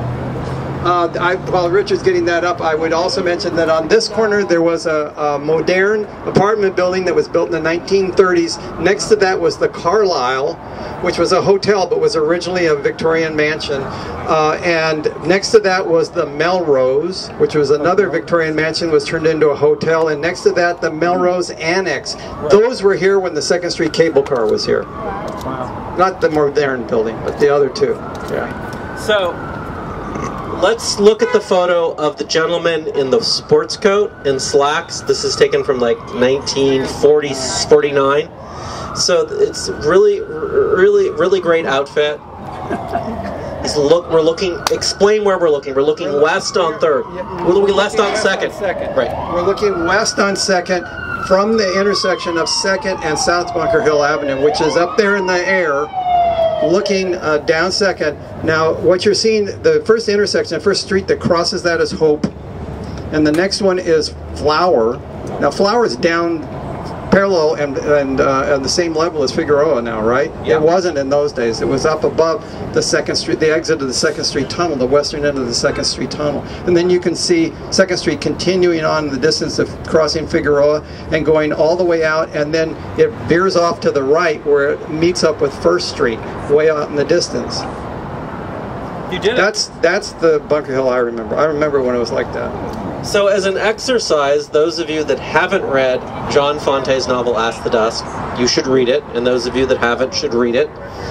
If you read I believe it's the 2nd chapter, he describes his residency hotel, the Alta Loma. He calls it the Alta Vista, but in reality it's the Alta Loma. The Alta Loma is a 9-story building built down the side of Flower Street. So the hill from Bunker Hill Avenue, the distance between Bunker Hill Avenue to Flower Street, going west, is so steep. His building is 9 floors of terrace, and the numbers go down. So 1 is the top floor on Bunker Hill Avenue, and as you go west and down to Flower Street, you get 2nd, 3rd, 4th, 5th, and the 9th floor is just above Flower Street. Which is why he can crawl in his window from the hill. Which is why he can crawl in his window. So go read that, and you'll begin to get a better sense. Gordon, I want to keep moving. I want to walk half a block down and have you pick up the castle. But as we leave the 2nd Street cable car line, I'm going to ask you just to bring us home with this. Because we're going to get off a 2nd now and pop down to where the castle was and in Angel's Flight. So we're gonna sort of walk away from the cable car. So why don't you give us your last thoughts? Oh boy. Yeah, you know, I told you I was been living in Victorian Los Angeles for the last 4 weeks or so, putting this together. Actually, Richard told me, you know, you never left Bunker Hill, and he's right. You know, Bunker Hill never left me. I still am in old Bunker Hill when I want to be. And looking at those pictures of Los Angeles, what a small town it was. What a great place it was. I'd give anything to be able to go and walk the streets down there just a day or two to see what it's like. I don't think I want to live there. Because I think the people that lived here, by and large, were, by our standards, incredibly narrow-minded and, yes, even prejudiced. I don't think I'd want to be around those people for a long time. But I'd love to go walk those streets and see those buildings and go inside of them. I don't think I want to be there either because it's not air-conditioned. Although, you know, when we came up the hill, did you feel the breeze? Yeah. That's why they built the houses up here. That's why they moved They up feel here. the breeze right now. Right. It's great. Yeah, because they cite that all the time in the articles and the advertisements and everything. Is that an ocean breeze that we're feeling? What is that? That's not what is it? Is It is. You know, absolutely it is. Yeah. But what an exciting place to be. How much building there was going on. I mean, people were coming here on those $1 tickets from the East, looking for better health and trying to reinvent themselves. And you saw all that empty open land. What an exciting place to be. Come and reinvent yourself. This is a great vista, Gordon. Why don't we try and take a second, take 5 minutes. Give ourselves 5 minutes because I talk a lot. Let's look to the north and to the east. Let's look at City Hall. Everyone see City Hall, right? Can't miss City Hall. Okay. So if this were 1920, all right? If it were 1920, City Hall would not be there. I mean, none of these buildings would be here, obviously. Let's just make that simple. So what would we see? So everyone sees the okay, so first of all, there's now a giant cube, which is the federal courthouse, the closest to us. Forget about that. Between the cube and just past City Hall is the other cube, which is made up of sections, small sections, like a concrete latticework. That's the Claire Shortbridge Foltz Criminal Justice Building. Okay, that is approximately Pound Cake Hill. In 1888, the County of Los Angeles puts up the sandstone courthouse, basically on that site. Okay, this is a 14-story Richardsonian Romanesque revival courthouse built by Curlett and Eisen, the same architects that built the second Los Angeles City Hall that was on Broadway. And that was a beautiful building, and that's gone. City Hall didn't exist. The courthouse would have been the most prominent, would have been the most salient feature, and then in front of it was the Hall of Records, which was a Beaux-Arts rectangle that was 1911. Two sections. Two sections, yeah. 12 stories. Yeah, and so that's what you would have seen, and that's all. There's nothing left. Did the LA Times Castle build enough? Oh yes, thank you, Steve. So where the federal, the glass cube is where the federal court building is, that hides the Los Angeles Times. In 1920, the Richardsonian Romanesque revival Los Angeles Times building with its turret and clock tower would have been very visible, basically between City Hall and the glass cube. And that would have been a very large building. You would have had the Hotel Nadeau. You would have had, yeah. Oh, and of course, the high school. So, Gordon, tell us about the high school. The high school was up on Fort Moore Hill, which is over beyond the courthouse here. It was built in the 1800s and replaced the old white wooden high school. They moved that when they built the courthouse, because that used to be down on Pound Cake Hill. And the thing that blew my mind, I didn't realize that old high school, not this one we're talking about here that was built later, that one was still there in 1949. I was alive in Los Angeles then when that building was there. I don't remember ever seeing it, but it was still there. But the high school was down there on Fort Moore Hill. My father, when they built the now existing Los Angeles High School, which is down that way somewhere, they turned this into Central Junior High School. So my father walked from the castle to Central Junior High School to go to the junior high school, and then they tore that building down while he was still in the 8th or 9th grade. And so he went to half-day sessions at Belmont High School while he was still in junior high school. And then they constructed a new high school, which is where the Performing Arts School is at the corner of Cesar Chavez in Grand. There was a new junior high school, and so he went there for one semester, and then he went to Belmont after that. But the high school which became the Central Junior High School was on Fort Moore Hill. It was red brick. It had a tower, clock tower, and that actually got torn down when they put the Hollywood freeway through there. Went right through the middle of Fort Moore Hill. So Gordon, we've been talking about tunnels, and we've been talking about LA Unified High Schools. There are 2 Hill Street tunnels. They're impossible to visualize if you've never thought about trying to visualize the Hill Street tunnels, which are just to the east and to the north of here. But in one of the tunnels under that high school, they decommissioned the tunnel, and LA Unified used it as an archive. So they took the decommissioned red car tunnel and just stored all their records in it from 1965 to 2004. Wow. Isn't that amazing? That's amazing. And it was just Cesar Chavez runs into Broadway, and just to the west of that would have been where the tunnel was, and that's where they just piled all their records. I know, it was damp, it was gross. They're at UCLA now. Over by where the dragons are. Yeah, it's near where the dragons are. Yeah, and yeah, that was one of the entrances. That was the northern entrance, and the southern entrance was closer to here. Gordon, lead the way. Why don't we walk on this side of the street, on the eastern side of the street? Why don't we walk to where the castle was, and that'll put us really close to Angel's Flight, and we'll wrap up at Angel's Flight. All the way past 3rd down to where the castle was. Well, I don't get too far because I want to go back to Angel's Flight. Well, we can cut across there. Why don't you stop in front of California Plaza, and I'll bring up the rear. Okay. 0.21 miles.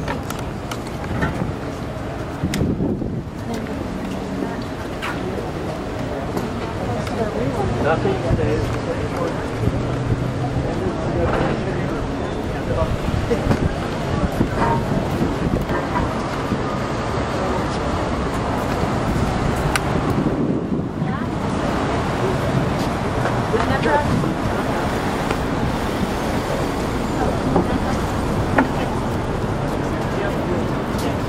Okay, good, great. So people can sit down. Good.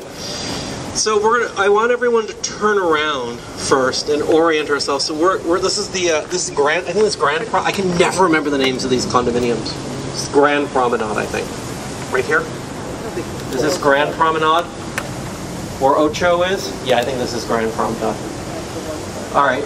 So where the restaurant across the street, Ocho, is, that's the intersection of 3rd and Grand. 3rd and Grand, Gordon, is a very important intersection, right? Yeah. Angel's Flight Funicular Station House was basically right here. 3rd, all right, that's right, back a little bit, right there. The Nugent Pharmacy was right across the street. Does everyone have that open? There's a great photo of Dick Powell walking in to the pharmacy. Yep. Keep going. Nope. There we go. Yeah, Dick Powell. Have to get up, I guess? Okay. We're going to stand here, Gordon. You're going to talk right where I'm talking, because I don't want feedback. All right, so Gordon, tell us about... No, actually, Richard. What? You're going to stand in front of me. Makes my life easier. Okay, Kim, I'm here to make your life easier. You're doing That was for us, I think. Thank you. Thank you. All right, so Gordon, we have some great photos of this Victorian building, this turreted market at the corner, the Grand Hotel with the Nugent Pharmacy. Tell us about your childhood memories of the Nugent Pharmacy. Well, we rode Angel's Flight quite a lot because Angel's Flight was a piece of everyday public transportation. That's the way you got from up here where you lived to down in the city where you worked or you went shopping. And what I used to like to do when on a hot day, coming up from downtown, getting off Angel's Flight, and walking west on Olive. Olive just ends right here. 3rd Street ends right here. It doesn't go down to Olive, but it did in those days. And then we got to the intersection, then we cross over Catty Corner over there and go into Nugent. There's a delicatessen on the 1st floor, and I used to like to buy a Pepsi Cola out of the cooler there, which I think probably cost a dime. And then I'd walk uphill to South Bunker Hill Avenue. Now, if you look over there right now, you see that goes down. You know, it didn't in those days. They got rid of that. Went up to, and it dead-ended at South Bunker Hill Avenue. There's a little park there, and that's where John Fontaine's apartment building was on the corner of 3rd and South Bunker Hill Avenue on the right, next to that park. You turn left and go down a half a block to the castle, which is back over there behind the Wells Fargo Plaza buildings. And in fact, I was walking down there because if you go down there, you look across, there is a food court, food area at the Wells Fargo Plaza. That's where the castle is up there. But Dick Powell, if you ever can see the movie Cry Danger. No, not Cry Danger. No, Cry Danger, you're right. Cry Danger. 1952. He's driving a Nash. And he comes up Grand. And when he gets to 3rd Street, he turns left and he goes up that little hill and he parks right there, and he and this guy get out of the car and they walk into the Nugent. Right past the cooler with the bottles inside. The coolest thing I ever saw when I saw that a few years ago. But I was here all the time in those days. Cry Danger is a great film for the Nugent Pharmacy because, of course, he's hoodwinked. I don't want to give the plot away, but it's like they trick him and going into the Nugent Pharmacy. The bookie runs his operations out of the Nugent Pharmacy, and he also goes in because he's after this guy that framed him, and his office is in the bar. It's at the corner of Olive and 3rd, across from the Angel's Flight terminal. And so you see that all those street scenes around there. All right, Gordon, let's go to California Plaza. Okay, just half a block down, and we'll talk about the castle, and then we'll walk across the water court to Angel's Flight, and we'll wrap it up. All right, so you're going to lead the way. Beautiful breeze. I know. They ought to build houses up here. You're right behind me. Do we want to maybe just pop over on the other side here? Sure. You give me power for you.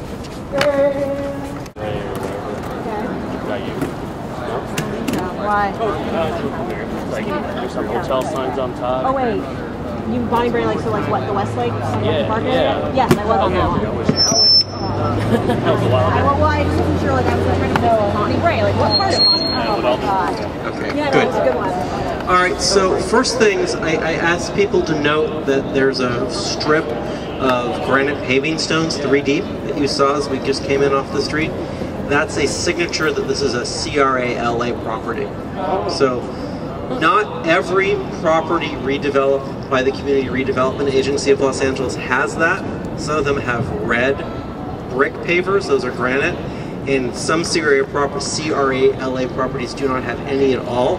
But whenever you see those 3 deep granite pavers, CRA-LA paid for finance this project. So Gordon, we are at the stop called The Castle. And it has a really cute photo of you. And it has a really nice photo, a couple nice photos of the castle. Yeah. All right, so you basically lived across the street 35 feet up, right? At least that much. Yeah, if you look behind you, you'll see the court at Wells Fargo Center, that building. That's approximately the location of the castle. It's right there. Now, depending on how many feet of soil they took off the top of the hill, it was up there somewhere, above that, because Grand is flat here now, and it wasn't. It had slopes to it. It went up and down.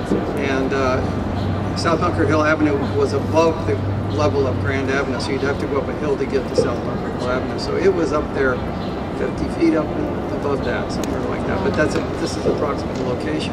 What am I pointing to? Well, I'm pointing across the street, and as I said, the Capitol Apartments were directly across the street. Their back side was on South Bunker Hill Avenue. The front side, the front entrance, was right opposite us on Grand, right there. And over here, where we are right now, was the Biltmore Apartments, which was a brownstone brick building built after the Victorian era. It was a substantial building with elevators, and it was a nice building. That's gone.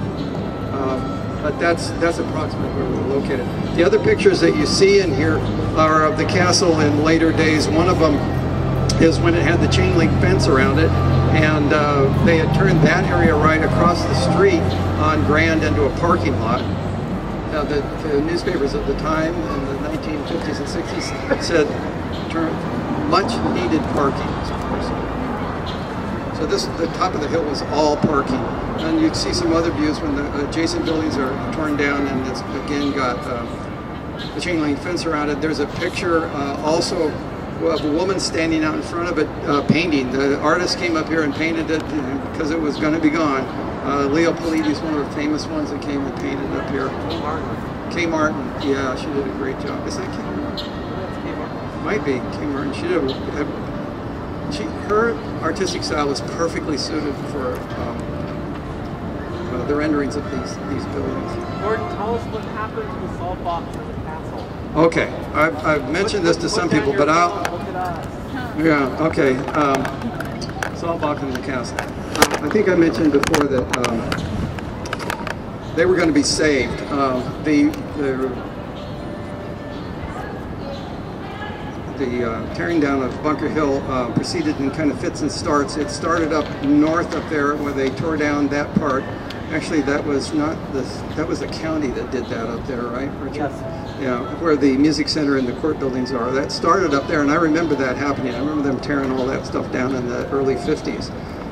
And then it kind of proceeded south, bit by bit. I remember them tearing down the Melrose in 1956. I remember the day that went down. And I think some of the property owners would sell out to the CRA sooner rather than later, because it would kind of hopscotch around. Buildings would get torn down and turned into parking lots where there were still buildings around them. But it proceeded down in this direction. And in the early 60s, they reached the 300 block of South Bunker Hill Avenue where we were. And they took the building from us in 1964. And by then, pretty much everything was gone, except for that end of Bunker Hill on South Bunker Hill Avenue. And at that point, somebody said, gee, we ought to save something. Well, there wasn't much to save then, except for maybe the cell blocks on the castle, and they were the best of the buildings that were left. There were some beautiful buildings on Bunker Hill in earlier times.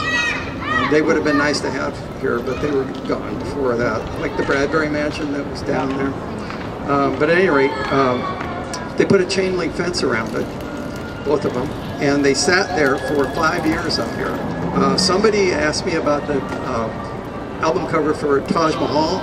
He did an album in the, when was it, 60s, I guess, right? 69. 69, yeah. He's standing out in front of the salt box with this chain link fence around. You know who Taj Mahal is? Yeah, great musician. But anyway, so they sat up there for 5 years, and they really didn't do anything to protect them, but they were still there. I drive by.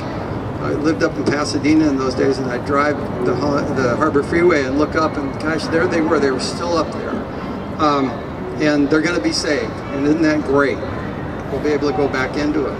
Well, other people decided they wanted to go into them a little early because people had jumped that chain link fence, and they went in and they just trashed the inside of them. I've seen photographs that were taken at that time of the insides, and they just destroyed the inside of the buildings, which is really heartbreaking to look at. But then they in fact did move them. The CRA moved them. They set aside some money, and they cut the castle into 3 pieces. Now these buildings up here on Bunker Hill were built out of redwood, which didn't rot. They were just as good as the day they were built. The wood was just as good. So they were able to cut it into 3 pieces. They trucked them over to what's now Heritage Square, because they were going to be the founding buildings of Heritage Square. And again, I was living in Pasadena and commuting down to SC, so I drive by and I look over, and they're putting them back together. They put a new up foundation, and they're doing this and put the 3 pieces back together, and isn't that great? And then one day, I was driving down the Harbor Freeway one morning, and I looked over, and it was a pile of ashes, just like the Belmont Hotel. The news accounts at the time said vandals did it, but somebody went in there and decided they were going to do arson, and they burned it. So they're gone. But they apparently saved pieces of them, because a few years ago I got a message from somebody connected with Heritage Square who had seen me post something on Richard and Kim's site on Bunker Hill, and he got in touch with me through that and invited me to go over there to see if I could identify the pieces that they had collected. And they have, if you go there now, you'll see that they have a glass cabinet that's got pieces of the things that didn't burn, like metal. And so there's a doorknob. There's several doorknobs. So there's a doorknob. There's a cast iron doorknob in that case. And I took it out, and as soon as I touched it, my hand to it, I had this odd experience. I don't know what to call it. Emotional, I guess you'd say. Some people would say spiritual. But I knew I had my, this is 50 years later, I had my hand on that doorknob innumerable times before. And I wasn't sure what it was. I thought it was the front doorknob. That's what I told him, I thought so. But I went back, and I have a disc of the movie Kiss Me Deadly. It's a Mickey Spillane noir movie that was shot up all over Bunker Hill up here, and was shot in the castle in 1954. And I remember them shooting that because I thought that was so exciting. It was like having a movie star in your family. You know, they're going to use our building in the movie. But it's shot on the front porch of the castle, and you can see the front doors, the double glass stained, double doors, stained glass double doors. And sure enough, yeah, that's the front door of the castle.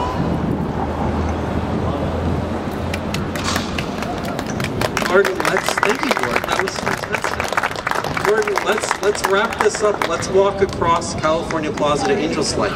Yeah. Okay? And then we'll just wrap it up from there. I think because there is a concert going on, we're not going to turn the PA on at Angel's Light.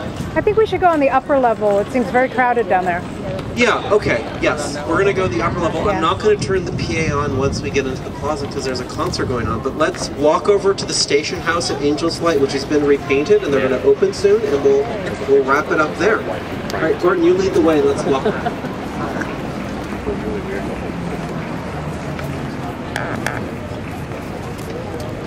No, they're going to do it again.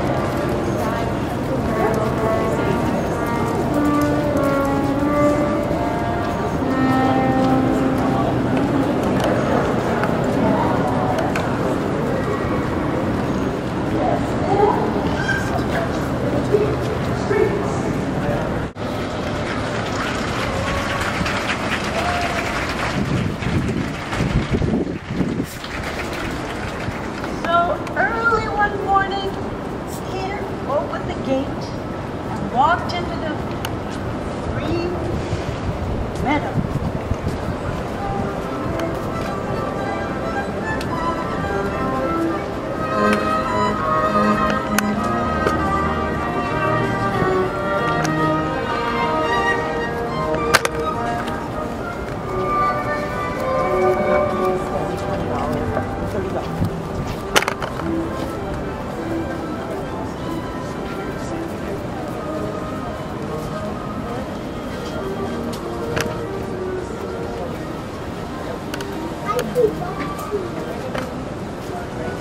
Well, they tore it down. They took it down in 1969, and they put it in so-called storage. They really kind of didn't take care of it. It was just stuck away someplace. And they said it was going to be back in 2 years at the original site. That never happened. And then in Richard knows the dates better than I do. I can't remember them. But in the 90s, they put it back here. So it was in storage for 25 or 30 years. Yeah. And it was a big deal when it came back. You know, Yul Hauser was here and he did his program that year and everything. Yeah. It's south of where it was, wasn't it? Yeah, it used to be at the corner of 3rd and Hill, next to the tunnel. Right. It goes up like one side. Right. Yeah. And that was the charm and the beauty of that thing. I tell people that for a kid living on Bunker Hill in those days, it was the greatest thrill ride that we had because. Again, it looks like it's on a single track, right? And then it looks like they're going to hit head on, and at the last minute they lurch past each other and pass. Well, if you're in this car going downhill, you remember that scene, Angels Flight go over Clay Street? So it's up in the passes up in here, and it's right at the depth of the cutout of the 3rd Street tunnel. So it looked like you're going to get launched off over the precipice, and every single time you're saved. And it only cost a nickel, all that adventure. So, right, we don't want to talk, I guess, can everyone maybe stand in front of me? Because I don't want us to talk too loud. Because of, okay, great. Okay, good. So Gordon, the courtyard is filled with children. Up here? Yeah. What do you think about that? It's kind of neat, isn't it? I mean, usually you come up here and there's nobody up here. There's no. In the day, there were lots of people up here on Bunker Hill. So I bring this up because you grew up on Bunker Hill. Yeah. So what do you think? Well, Bunker Hill was a residential area. People lived up here, and they commuted down on Angels Flight to their work and to do shopping down in town and came back up. So you saw people up here all the time, and there were businesses up here that supplied services to these people. You could live up here without a car, and pretty much you could get all of your needs met within walking distance, either walking or on public transportation, because you could get on Angels Flight, go down, you could catch the red car at the subway terminal, you could catch one of the other streetcars, and go wherever you needed to go. So there were a lot of people living up here. It was a great place to live. It was a really nice place to live in the center of the city. So it's nice to see people up here again, although most of the time you come up here, even during the week, there's nobody up here. The streets are empty. That place is empty, which is sad. It's really sad. I think when Angels Flight gets running again, we'll have more people Angels Flight here. will help because there are a lot of people downtown now at the Grand Central Market and so on. That part is being populated again. And so when there's a connection, a rail connection, I think people will be up there again. So it'll serve its function that they envisioned in 1901 when they built the thing. Right, so let's talk about this. So we've been talking around this all day. This Angels Flight opens New Year's Eve, December 1901. 1901, December 31st, 1901. It's a little different than it is today. It has a major redesign of the track and the station house in 1911, 10 years after it opens. It is rebuilt next to the Elks Lodge number 99, designed by Train & Williams.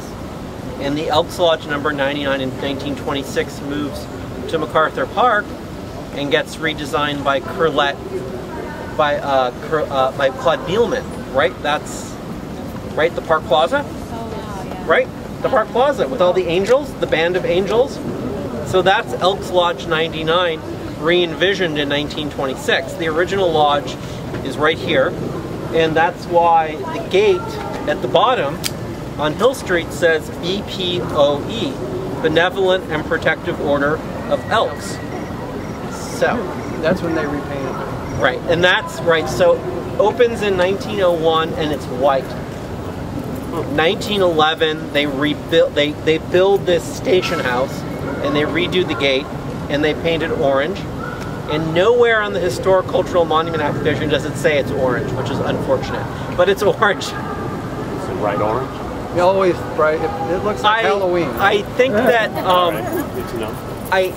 You know, I'm really happy that the Angels White Redevelopment Corporation has taken on this task. I think the orange is I don't know. No, I tell you what. Give it 10 years, and it'll fade. Yeah. We're very happy it's here. Yeah. Richard, what did we do? Come on. What did we do? What? Friends and Neighbors. Come on, tell them. Friends and Neighbors Society. Gordon is the president of the Angels White Friends and Neighbors Society. And he's the one that got this reopened.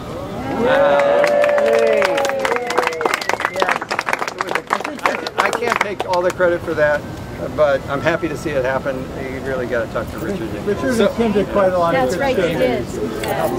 So I think I just gave testimony.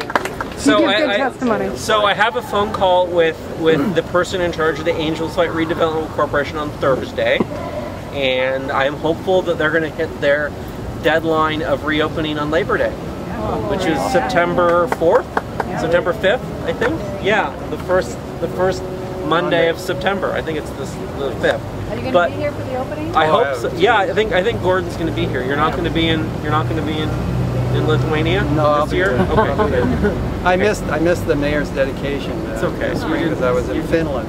You didn't miss much. So I don't know. I said we keep it to 5, and I think it's 5. So no, Richard. There's one more thing I want you to tell them. Okay. I want you to tell them about the other funicular that we rode. Oh yeah. So Kim and I, as members of the Angels Flight Friends and Neighbors Society, like to do outreach to other funiculars. I think we're going to go to Latvia next year. Yeah. But we went to Dana Point. There's a funicular at Dana Point. Oh. Yeah.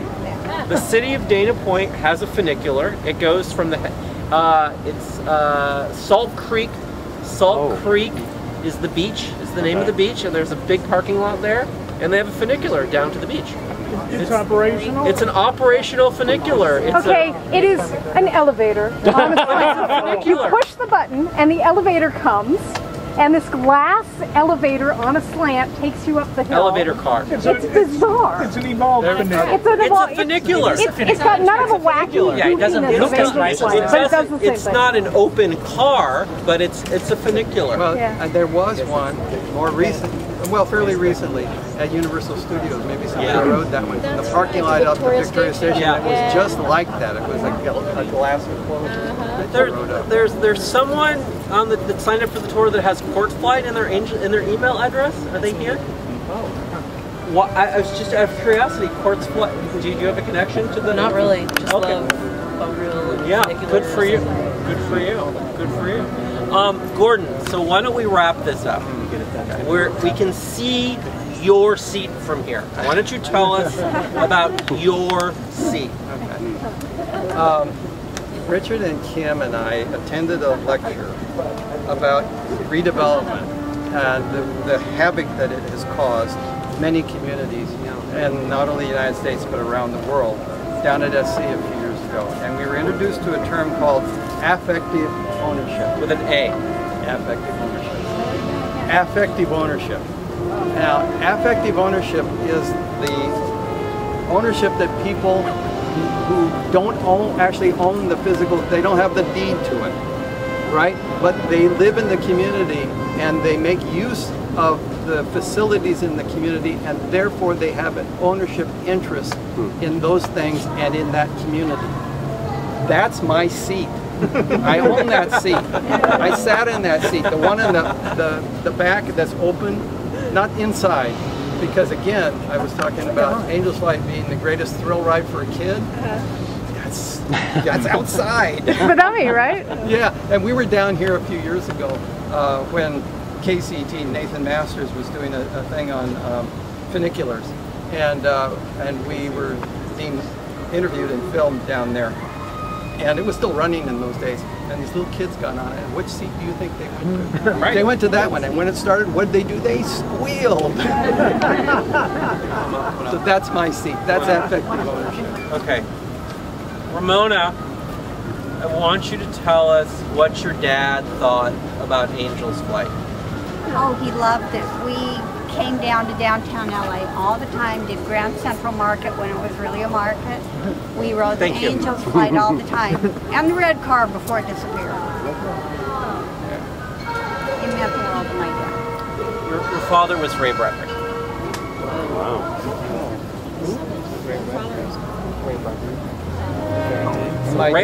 Ray Bradbury really loved Angel's Flight. He really loved Los Angeles. Yeah. My dad, living up here on Bunker Hill in the Depression, more often than not didn't ride Angel's Flight. He took the stairs to save the nickel. Other things to spend it on. Oh, too, you can get a Pepsi. That's right. Yeah. So Gordon, let's just, what are your closing thoughts? We've had a wonderful afternoon with you in Victorian Los Angeles. You know, Ramona's father has spoken eloquently about these iconic Los Angeles locations like Union Station and Angel's Flight as these sort of launch pads for our time travel, right? You get to talk to old friends at Union Station or Angel's Flight. Not necessarily friends that you're literally meeting, but you get to go back and travel in time. So I'll tell you, I read someone said once, and it said a lot to me, that when you sever the relationship between place and history, you lose something. Something's lost. And what I think is lost is our sense of who we are, ourselves, because we may not be the direct descendants of the people who came here and gave us all of these things and bequeathed them to us. We may not be their blood relations, but in a civic sense, we're their descendants. And it's important for us to recognize and preserve the things that have value that they left for us, and not just obliterate them. all right, that's it. Good job. Thank you, Ramona. If you have questions, we're here. Ask us questions. Next month, August 27th, Nathan Marsack, otherwise known as the Cranky Preservationist, will be giving his talk about the Richfield building, which is at 5th and Flower, and he'll be talking about the current Arco Tower, which replaced it.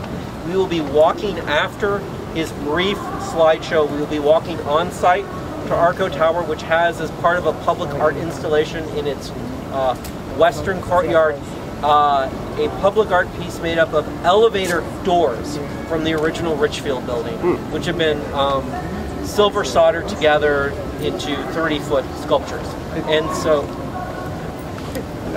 what? I think the people at the LA Times and the editorial department think of me, my name is that Bunker Hill crank. Because every time they write an article about Bunker Hill, I have something that I have to say, and I write it in a letter and I send it to them. And they never publish it because I'm sure they get it and they say, oh, that Bunker Hill crank. We like you. So that's yes, right. So that's August 27th. And you can see Nathan's videos on Facebook. Look for the Cranky Preservationist. They're a lot of fun. Get on the newsletter, the Lava newsletter. Get on the Esoturf newsletter. Thank you for your support. This is a lot of fun. Ask us questions, and we'll see you again. Affective ownership. We were all horrified.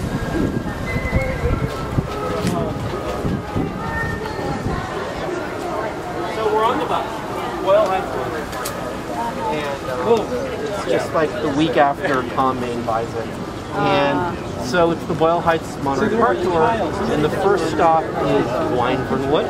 which is yes. deeply in peril. Yes, right. And so, you know, I put on the screen effective ownership, and I say, right? And I say, okay, so we're going to talk about effective ownership for the next 4 hours. Most obvious example of effective ownership is Ray Bradbury's house, which Tom Main just announced last week he's going to tear down. And the woman sitting in the front row starts to cry hysterically. And I'm like, oh my God, I'm never going to get through this tour. We've got 4 hours. And like, it hasn't been 2 minutes, and she's crying hysterically. And then I put a photo of the house up, and you just start crying even more. And my ex-husband says, and I was like, oh my God, what am I going to do? And I immediately become calmer because I'm like, okay, good, you're Ray Bradbury's daughter. Okay, this is why you're okay. You're going to be That was a real shock because we didn't know so many people were sending us pictures and emails. I went by your father's house today and looked, half of it's gone. Right. And I mean, we were all his daughters shocked, you know. I know it was not done with zero sensitivity for the neighborhood, for the community. It stayed leveled for a long time, for a couple of years. And then they built this monstrosity. I haven't been to buy, I don't have the nerve to go buy it. It's not worth it. Did you live in that house when you were growing up? So we tell her about the Bullwinkle. Oh yeah, we were talking. You had a Bullwinkle? Well, they did a post about the Dudley DeRide Emporium. Oh my God. And so I wrote Richard back and I said, I went to Dudley DeRide Emporium in the early 60s and bought my father a life-size Bullwinkle. Oh my God. He had it in his office in Beverly Hills forever. What was it made of? It was a big stuffed Bullwinkle. Oh, he even had a big stuff. Because the animation studio had the gift shop there. Okay, so right. And when he got rid of his Beverly Hills office and moved home, Bullwinkle was always there greeting everyone at the front door. So we loved that stuff. We were all big kids. My dad, at 92, my dad was still big kid. So he made life fun. I heard him speak a number of times. It was always a good day. And whenever I said it used to infuriate me, he'd encourage you, rose-colored glasses. How can you be that way? Don't you realize? And then I go, oh wait, this is a better way to be. It is a better way to look at things. Yeah, right. It was always a